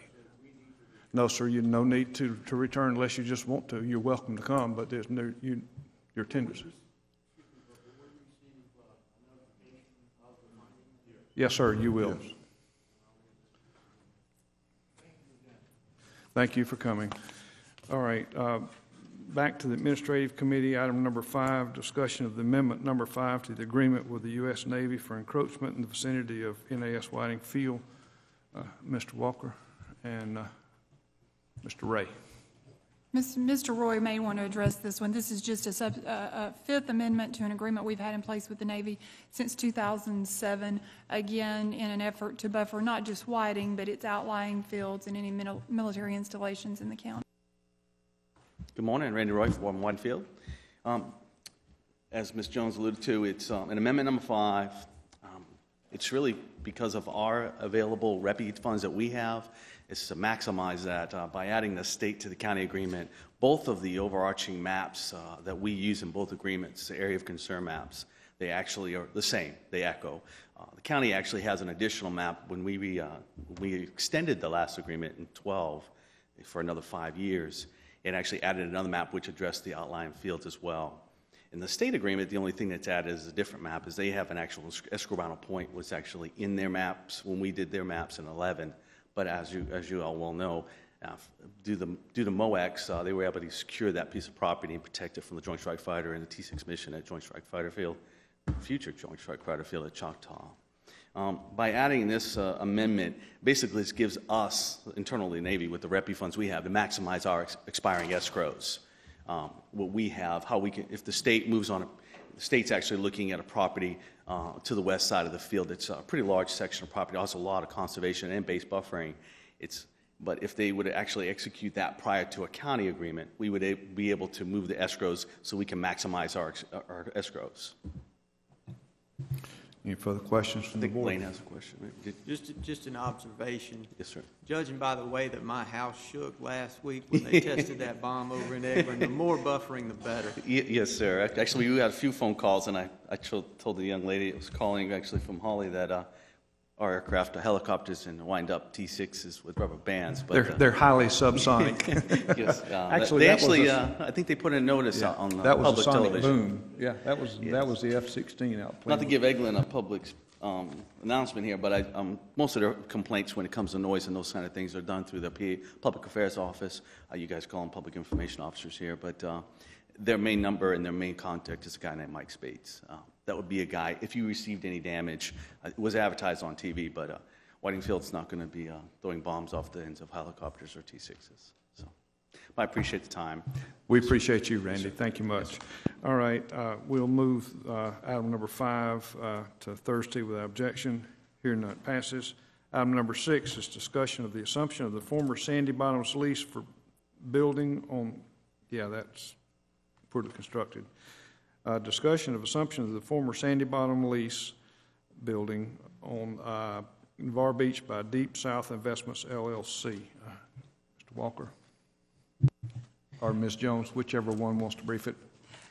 I hope all of you have the email from me in your material. Steve Herring and Larry Kingery, who make up the company Deep South Investments, LLC, informed me that they have been working with Sigma Tax Group and have either purchased or in the process of purchasing any interest that Sigma acquired through the tax deed process from Sigma. And now Deep South Investments would like to assume the old Sandy Bottoms lease. It has about 5 years left in it. It is a lease that requires a convenience store. They want to assume the payments, the same amounts of money, that kind of thing. They do want to add to the offerings, if you will, some sort of real estate leasing office, which would be exempt from the 5% remittance to the county. Anybody have a question? I recommend we move this to Thursday without objection. Are you coming to object or to speak, or you? We get to object, you get to speak. Wallace Mahout, 5500 Cox Road, Milton, Florida. I was wondering, why does this not have to go out for an RFP? Because it is an assumption of the existing. If we want to look at doing something new or different, it would certainly need to, but this is same terms and conditions being assumed. What is the difference between this and the pier lease? Because the pier had to go out for RFPs. Yeah, there was no assumption being contemplated at all in that case. That one was over, and we were looking for. Okay. There's time left in the life of this lease, and they're acquiring the tail end of the lease. I don't know how many years it is. It's 4 or 5 years left in the lease, and they're just acquiring the last portion of the lease, and then they'll have to come back. Okay. Will a copy of this lease be available for the public? And will they be required to pay property taxes? The Sandy Bottoms lease said that the tenant would pay property taxes. They are assuming that same lease. So the answer is, if there's a tax bill, if it's assessed, which I expect that it is and it will be, then yes is the answer to the question. Okay, thank you. Recommend we move this to Thursday without objection. Hearing none, it passes. Item number 7 is discussion of amendment number 3 to the Florida Department of Environmental Protection Coastal Management Program Grant, extended Baghdad Mill Site project through December 30th, 2014. Details are in the backup. I recommend we move this to Thursday without objection. Hearing none, it passes. Item number 8 is discussion of allocation of $25,000 from District 3 Recreation Funds for maintenance of the Town of Jay Recreation Park. I recommend we move this to Thursday without objection. Hearing none, it passes. Item number 9 is discussion of the triathlon event on Navarre Beach, Saturday, September the 13th, 2014, with partial proceeds going to Home for Heroes. I recommend we move this to Thursday without objection. Hearing none, it passes. Item number 10 is discussion of the annual state aid to libraries grant agreement with the Florida Division of Libraries and Information System and authorize execution of the relevant documents. I recommend we move this to Thursday without objection. Hearing none, it passes. Item number 12 is discussion of 2 amendments to the Human Resources Policy as recommended by the Human Resource Director. Those changes are in your book. Any discussion from the board? I recommend we move these to Thursday without objection. Hearing none, it passes. Item number 12 has been pulled. Item number 13 is discussion of submission of the Florida Office of Greenways and Trails Certificate of Eligibility for grant to obtain easement for trail connecting NAS Whiting Field Military Heritage Trail on NAS Whiting Field to Blackwater State Forest. Requires action today. Any further discussion or comments from the board? I recommend approval without objection. Hearing none, it passes. Item number 14 is discussion of rescheduling the MSBU rate hearing due to a conflict with the August 26th primary election. I recommend we move this to Thursday without objection. Hearing none, it passes. Item number 15 is public hearing scheduled for 9:30 Thursday, April 24th, 2014. Those are none. Mr. Chairman? Yes, Commissioner Leacher. The variance for the sidewalks that we discussed earlier is a public hearing. That should have been listed. Is that correct? Won't that come back to us? I didn't list it twice. I mean, we put it up front so that we felt like there would be some of the people here, but yes, it will be in your normal public hearing places. I believe 9:30. Okay. Just want to make sure. Yeah, I just didn't put it both places. Thank you for that, Commissioner Richard. Item number 16, Mr. Walker. These are I guess, 2 grants from the recommended by the Tourist Development Council. The first is in the amount of $10,000 for the proposed Navarre Fishing Rodeo, I believe sponsored by the Navarre Beach Chamber Foundation, and that was approved, as I said, in the amount of $10,000, and also an allocation of $5,000 to the city of Milton for a portable stage, and both of these come as a recommendation from the Tourist Development Council. Do we need to move this, recommend we move this to Thursday without objection? That'd be correct. No, okay, sir. Hearing none, it passes. Item number 16 is engineer's report. Mr. Blaylock. Thank you, Mr. Chairman. Item number 1 is a discussion of the work order from Hatchmont McDonald in the amount of $41,480 for the Peter Prince East Apron Rehab and Expansion. This is a grant that we have had in the work program with DOT, and the funding is going to be 80% DOT, 20% county. Okay, details are in the backup. I recommend we move this to Thursday without objection. Hearing none, it passes. Item number 2 is a discussion of the Peter Prince T-Hanger project. We received bids last Tuesday. We have a placeholder. You see the bid tab. We anticipate getting a final recommendation from our consultant later this week, which we'll circulate to the board in form of email with a specific recommendation for award. Okay, I recommend we move this to Thursday without objection. Hearing none, it passes. Item number 3 is a discussion of the change order number 1 to the contract with Panhandle Grading and Paving in the amount of $25,173.40 for the Navarre Beach Causeway Turn Lane Project.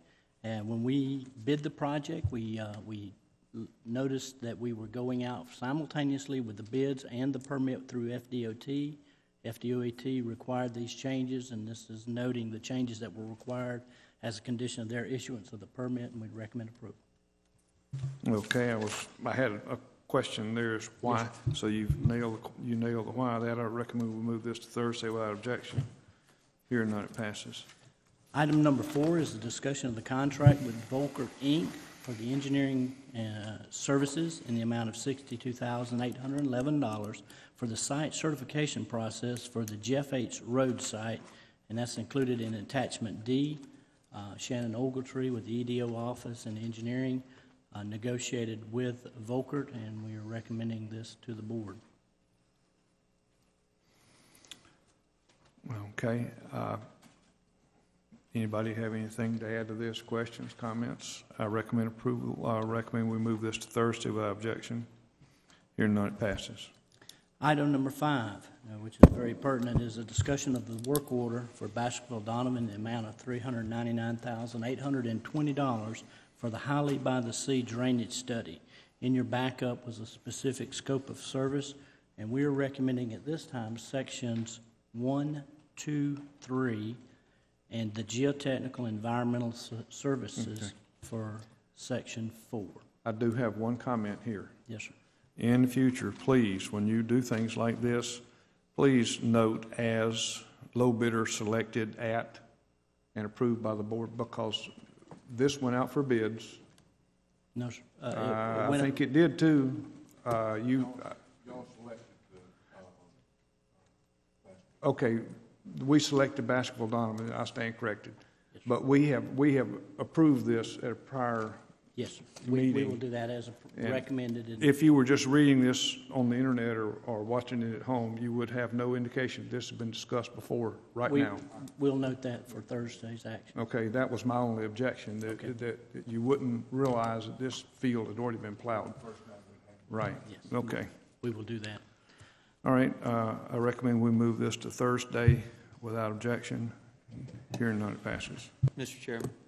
Yes, sir, Commissioner. This is where I had asked to have the information item put on the agenda. I thought it would just be good information for us all to have regarding the rainfall that we've received, not just over the last couple of weeks, but really over the last 6 months, 9 months, maybe 12 months. You know, our flooding problems in the south end of the county, but now we're seeing some more in the north end of the county as well, have been well documented through emails and phone calls. But if you look, I just wanted to point out the inordinate amount of rain that we've had. This shows the 60-day observed precipitation in Florida. And you can see that big band of red that stretches across the panhandle, and we're right in the middle of it, especially the south end of the county. And if you'll go to the next slide, this shows you the last 90 days from April 19th, the previous 90 days. Go back one there, Roger. Shows you the departure from normal. And this is percent of normal precipitation. So gray is 100%. We are in the light blue. In the last 90 days, we've received between 150 and 200% of the normal rainfall for that period. Now this is 60 days. We've received between 200 and 300% of the normal rainfall for that 60-day period. 30 days. Well, we're still 200 to 300, but you see a little bit of purple there in the center part of the county. So that's between 300 and 400% of the 30-day normal precipitation. And then you go to the last 14 days, you'll see we've received between 400 and 600% of the normal rainfall for that 14-day period. And that's on top of the rain that we've received for the last 90, 180 days. And then finally, to kind of bring it home, we don't have this data for Santa Rosa County. This is Tallahassee, and if you look back at that precipitation chart, you can see that this band stretches across the panhandle. But if you look down to the highlighted area, season to date, that's hard to read up there, but that's from March 1st to April the 20th. We've received, and I would say we, this is Tallahassee, but it's probably not too far off, 18.9 inches of rain. That is the third wettest period in the last 65 years for this particular area. And down there, the last 6 months, this is the seventh wettest 6-month period in the last 65 years. So when we say we've received a lot of rain and that's what's making the problem worse, it's true. There's empirical data. This is not just us saying it's rained a lot. It has rained an inordinate amount, and we are in the hopefully the tail end of a monsoon. I hope so. You know, all of our flooding problems they've built up, and the problem's compounded because the ground is so saturated that a heavy dew will cause a pond in some areas now. Yeah. So we need some dry weather, and we need it for a while. Yeah. I had the pleasure of driving home from Gainesville Friday afternoon, and that was quite a trip. I can tell you, when I got home, my wife told me that we had accumulated 7.2 inches of rain Friday. Yeah. It's coming down all at one time. You know, last Monday we received 5 inches, a solid 5 inches in some places, more than that, and then on top of that, you know, Thursday night into Friday. I drove around South Santa Rosa County Friday morning, and just roadways were flooded or overtopped with water. A couple of roads were impassable. Again, notably, the entrance to Holly by the Sea, still impassable. I went by there last night and saw the cones, and I was in my car, so I didn't take that road last night. But you know, there are areas that I see Jim Wake with Basketball Donovan back there. There are areas where they're going to hopefully be able to provide us some relief with the stormwater master plan that they're going to work on. But a lot of the flooding that we're seeing is nuisance flooding caused by these heavy rains. And there's one thing, and I'm going to preach this until the day my throat dries up and I can't say it anymore. Those two ponds at the head of Holly by the Sea that I thought were holding ponds are not holding ponds.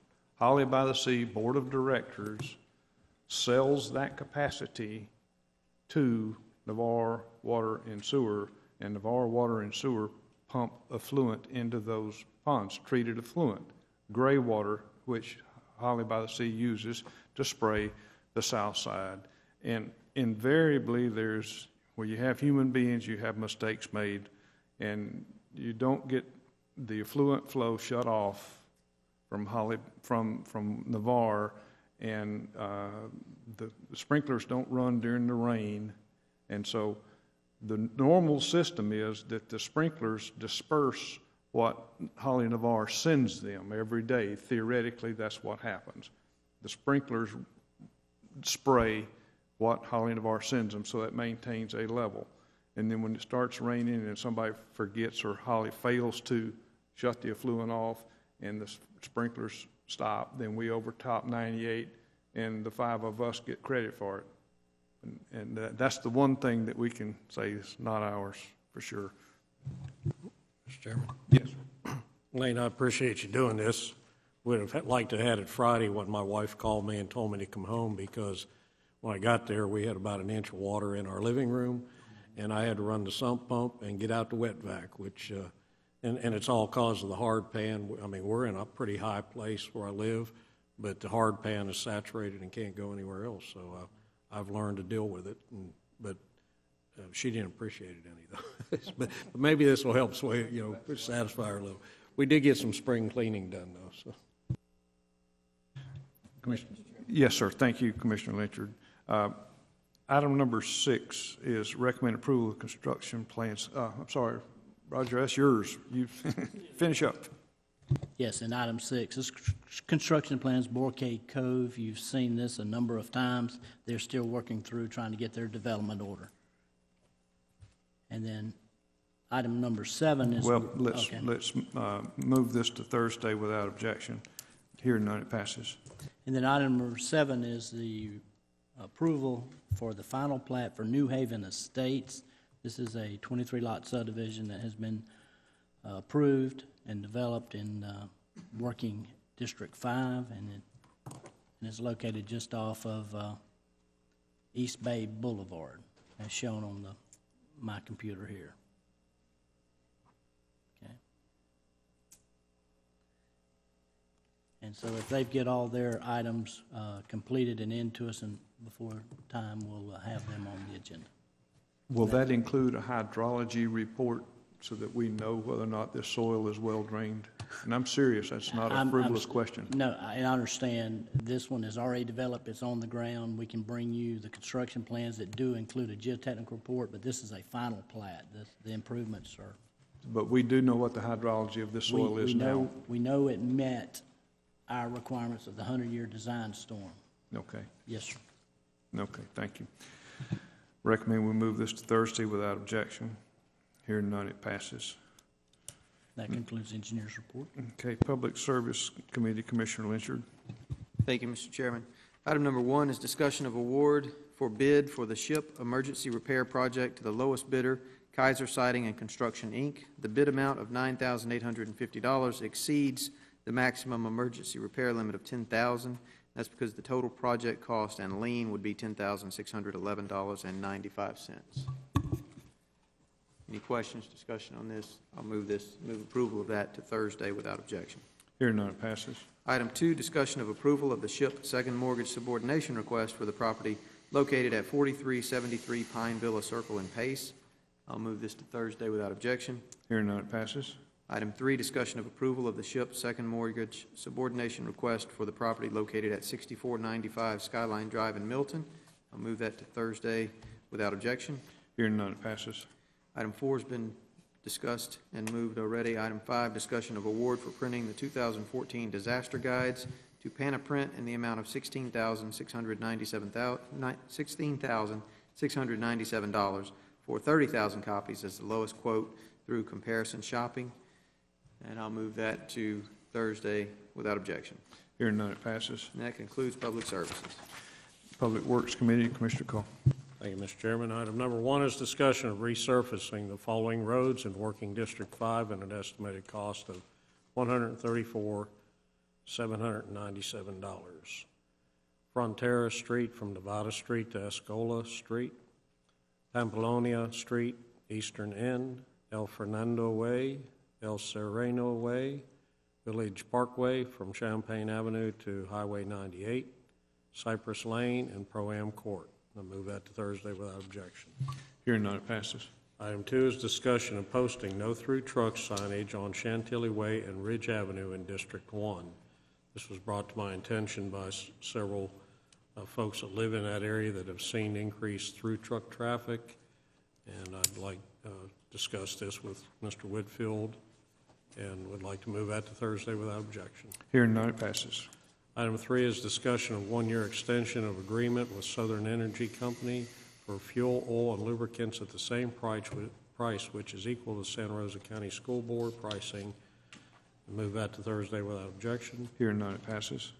Item 4 is discussion of comparison shopping proposals from Smith Tractor Company and Beard Equipment Company in the amount of $13,532.75 each for 2 10-foot wing flex wing rotary mowers. Move that without objection to Thursday.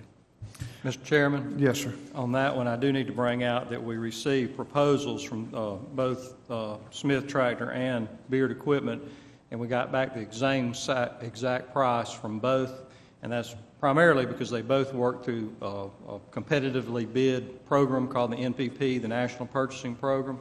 And so because they're both John Deere dealers, they have the same program. Since we need to buy 2 of these rotary mowers, it would be my recommendation just to simply buy 1 from each vendor. Okay, and they're both John Deere? Any discussion from other board members? If Yes. not, with that caveat, we'll change that and move that to Thursday without objection. Okay, and so we're moving without objection to discussion of comparison shopping proposals for Smith Tractor Company and Beard in the amount of $13,532.75 each. So we're going to buy a total of 2, 1 from Smith Tractor and 1 from Beard Equipment. Yes, sir. That would be my recommendation. Okay, we'll move that to Thursday without objection. Hearing none, it passes. Number 5 is discussion of approximately 2,600 feet of storm drain replacement on Pine Blossom Road. Any comments from Mr. Whitfield? This is a major storm drain for the Pine Blossom, Happy Hollow area. It was put in back in the mid-'90s, or actually an open ditch was put in before that, but it was improved on by the placement of storm drain pipe in the mid-'90s, and it provides drainage for that area, keeps a number of homes from flooding. And we've had to make some repairs on that system over the past few years. That system has begun to fail. And we had a pretty catastrophic failure a couple weeks ago, where it's just a major cave-in. We feel like the storm drain has reached a point where we really just need to look at replacing it. It's going to be a very large project. It's we're talking about a storm drain that's about a half-mile long. It's 15 plus feet deep in the ground. You're dealing with water table issues. You're dealing with needing to drive sheet piling to protect your workers in the trench. It's going to be an extremely large and expensive project. And you can see in my memo I've listed a couple of different options. One would be authorize engineering to go forward developing plans and specs, bid documents, and bid the project out. Of course, the other would be Public Works to do the project in-house. If we do it in-house, I don't have the equipment to do it. I would have to rent sheet piling. I would have to rent a well point system that can handle the groundwater. I've calculated that I would have, just in rental costs for the project, I would have around $175,000 just in rental equipment if I do it. And not to mention that, it's going to take several months to accomplish the project, which obviously we've got numerous drainage problems throughout the county. If I have to commit resources to a project of this magnitude, then that's going to delay other projects. So it would be my recommendation to authorize engineering to go forward and bid this, prepare the bid documents to bid this project out, and at least see what kind of bids we get back. At that time, the board could decide whether it would be more cost effective for Public Works to do the project. In the meantime, what I've got in place is a bypass pump, and it's not even cheap. I'm paying $10,000 a month rental on a 12-inch pump, and the discharge piping, because I have to pump from one inlet to another, and they're 1,000 feet apart.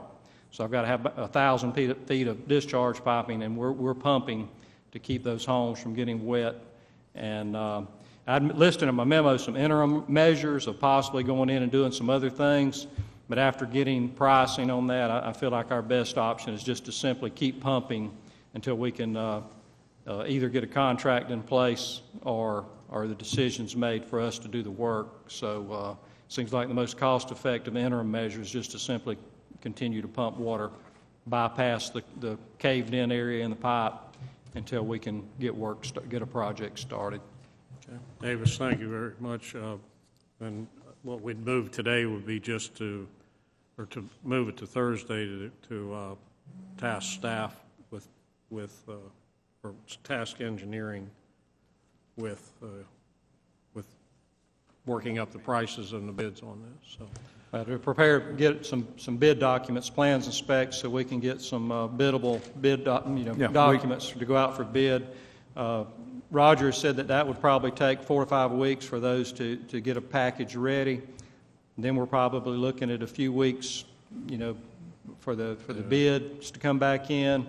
And then by the time you get a notice to proceed, we're projecting probably about 3 months before we could have a contract in place. But we're going to keep our fingers crossed and hope for a lot more dry weather, and we'll pump as often as we need to.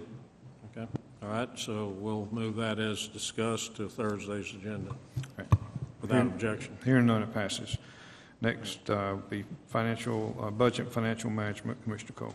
All right, thank you. Item number 1 is discussion of Budget Amendment 2014-114 in the amount of $3,500 to increase the budget for the FEMA HMPG Settlers Colony HMPG grant to include reimbursement of project management cost approved by the Board of County Commissioners at the April 10th, 2014 regular meeting.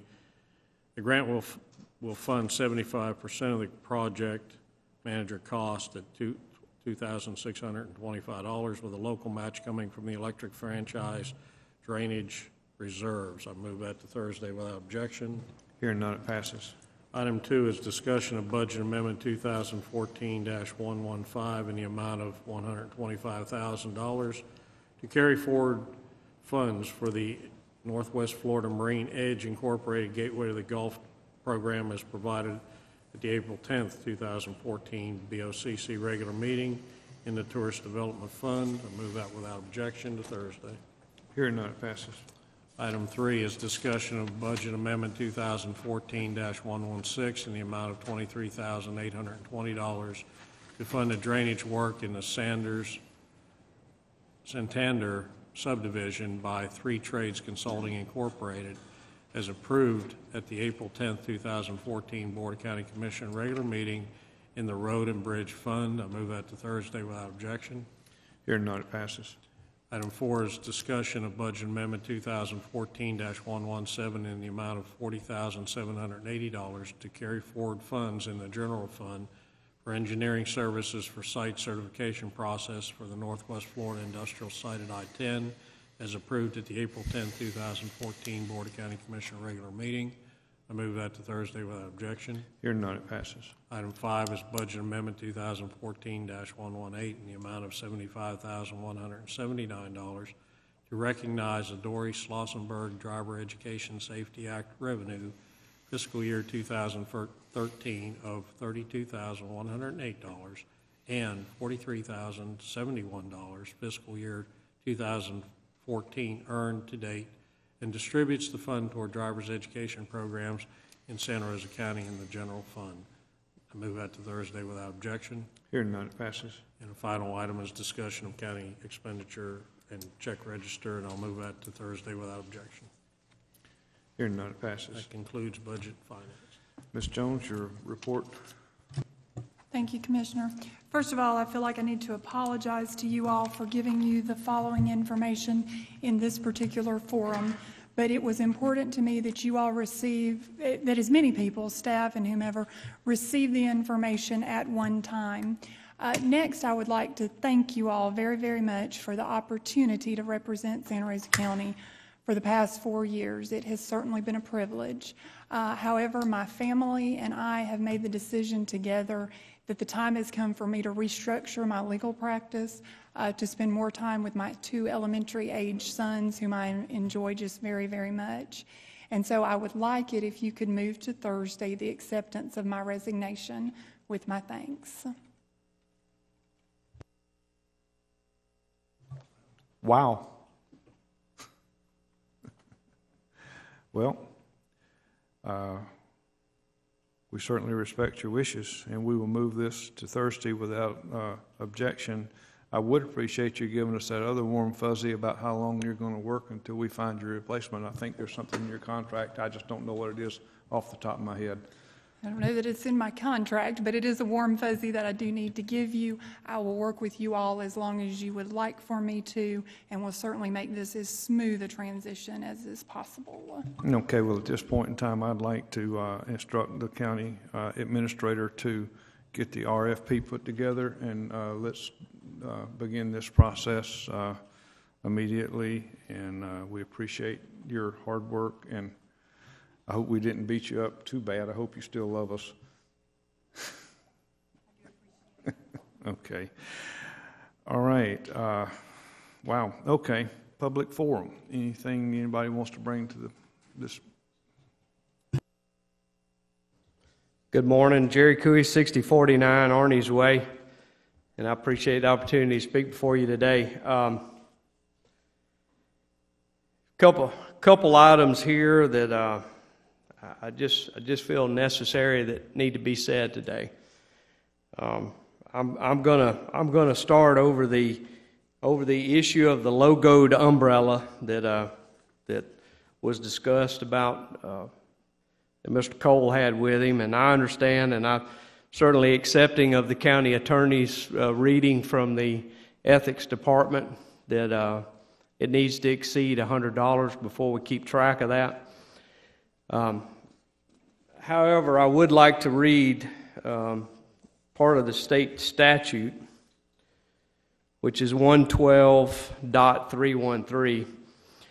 And it says, solicitation or acceptance of gifts, no public officer, employee of an agency, local government, attorney, or candidate for nomination or election shall solicit or accept anything of value to the recipient, including a gift, loan, reward, promise of future employment, favor, or service based upon any understanding that the vote, official action, or judgment of the public officer, employee, local government attorney, or candidate would be influenced thereby. I'm not going to tell you that I think an umbrella influenced the decision on any vote, but that company, Lifeguard, did indeed enter into a business agreement with Commissioner Cole, and there was $50,000 that exchanged hands, and shortly thereafter of that $50,000 exchange, whether it was a loan or a business venture, I don't know, but there was a vote that came up before the Board of County Commissioners, and Lifeguard had asked for 350,000 miles on their ambulances, and Commissioner Cole wanted way more than that. And at that time, Commissioner Jim Williamson made it clear that they wasn't going to go anymore. But the point in this is we shouldn't be taking gifts.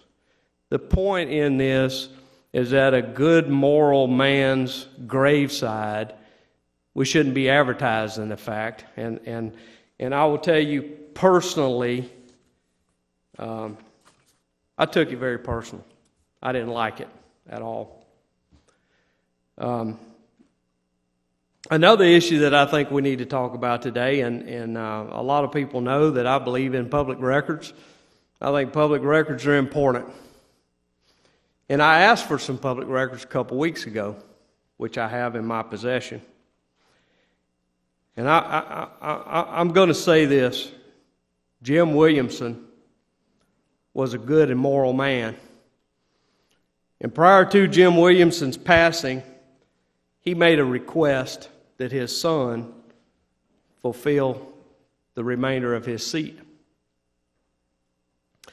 And I'll tell you that, you know, even Commissioner Salter and I, we might not get along, but if I saw such a request from Commissioner Salter, I'd make sure that I honored that request.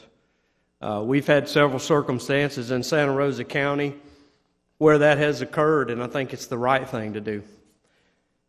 I say that in this public records request, I find a text message that went to Doug Broxson. And in that text message was the telephone number for Mark Cotton. And the significance of that is Mark Cotton has put his name in the hat to be appointed by the governor, and that's fine. It's America. He can do whatever he wants to. I'm going to tell you that I'm personally disappointed in you, Mr. Cole, for whatever role you played in that. I think it's offensive.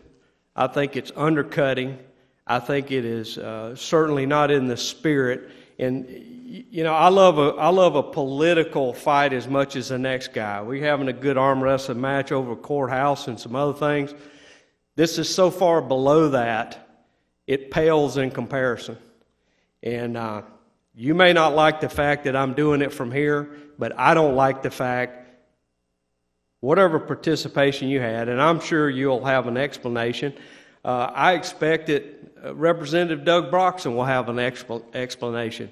But it seems awful strange to me that on April the 1st, when Jim Williamson was still alive, this kind of stuff went on. And I want you to know, from a personal standpoint, I don't appreciate it.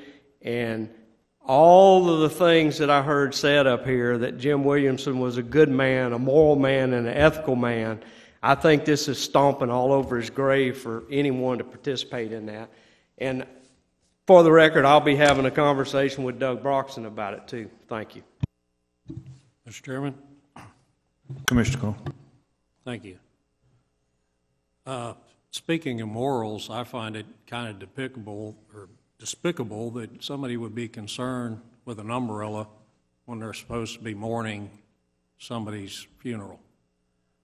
I didn't go out of my way to choose an umbrella. It was simply in the back of my wife's truck, and we picked it up and used it that day that I attended the burial services. That's all I care to say about that. I have all the respect in the world for Mr. Williamson and have in the past, and I have all the respect in the world for Jared and wish him good luck.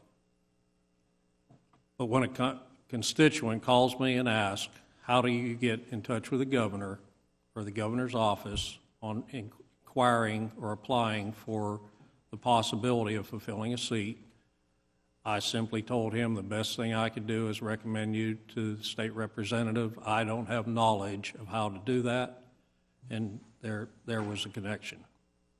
Nothing to undercut, nothing to undermine. I know Mr. Cooey always goes out of his way to find negativity in anything this board does, and always feels like somebody's out there for the payoff. But I can assure you, after a year and a half, FBI conducted research into that piece of property, and that exact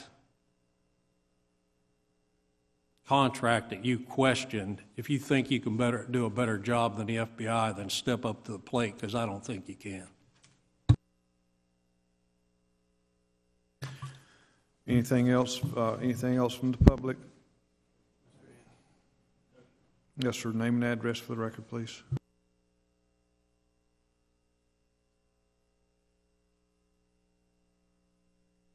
Mr. Anderson, you got to make the light come on. The other button. Okay. I'm Clyde Anderson, live at 1097 Lionsgate. I'm president of the Lionsgate Homeowners Association, but I'm not here to speak for the association because the board has not discussed this survey that I did.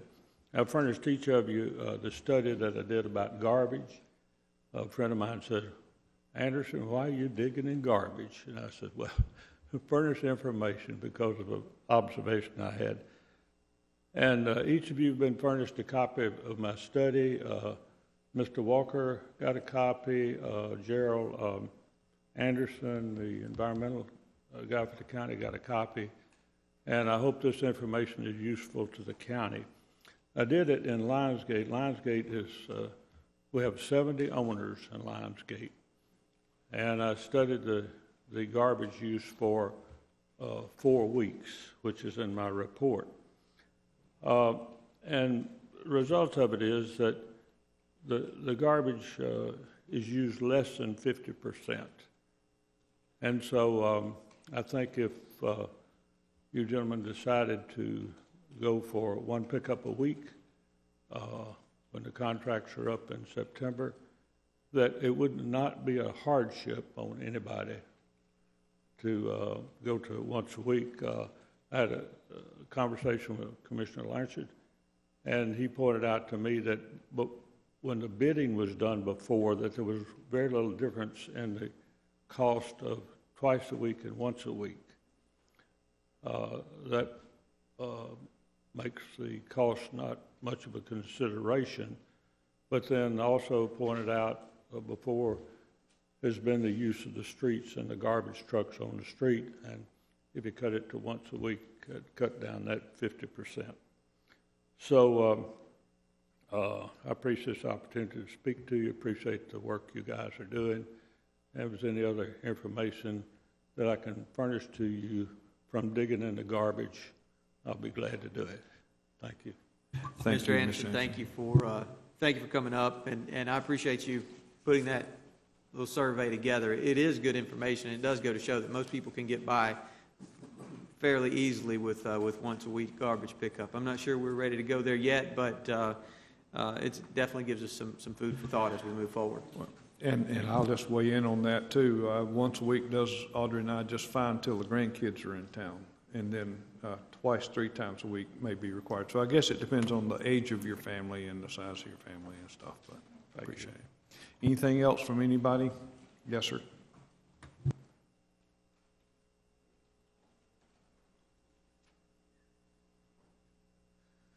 Fred Thompson, 6854 Pine Blossom Road. And I'm glad to hear that you're going to do something. All I just want to say is don't drag your feet too long, because Yes, sir, we understand what you're going through, Mr. Thompson. I'm aware of that area, and you've heard Mr. Whitfield's remarks, so. The county is just absolutely swamped, and that's no pun intended. We're just inundated with flooding problems.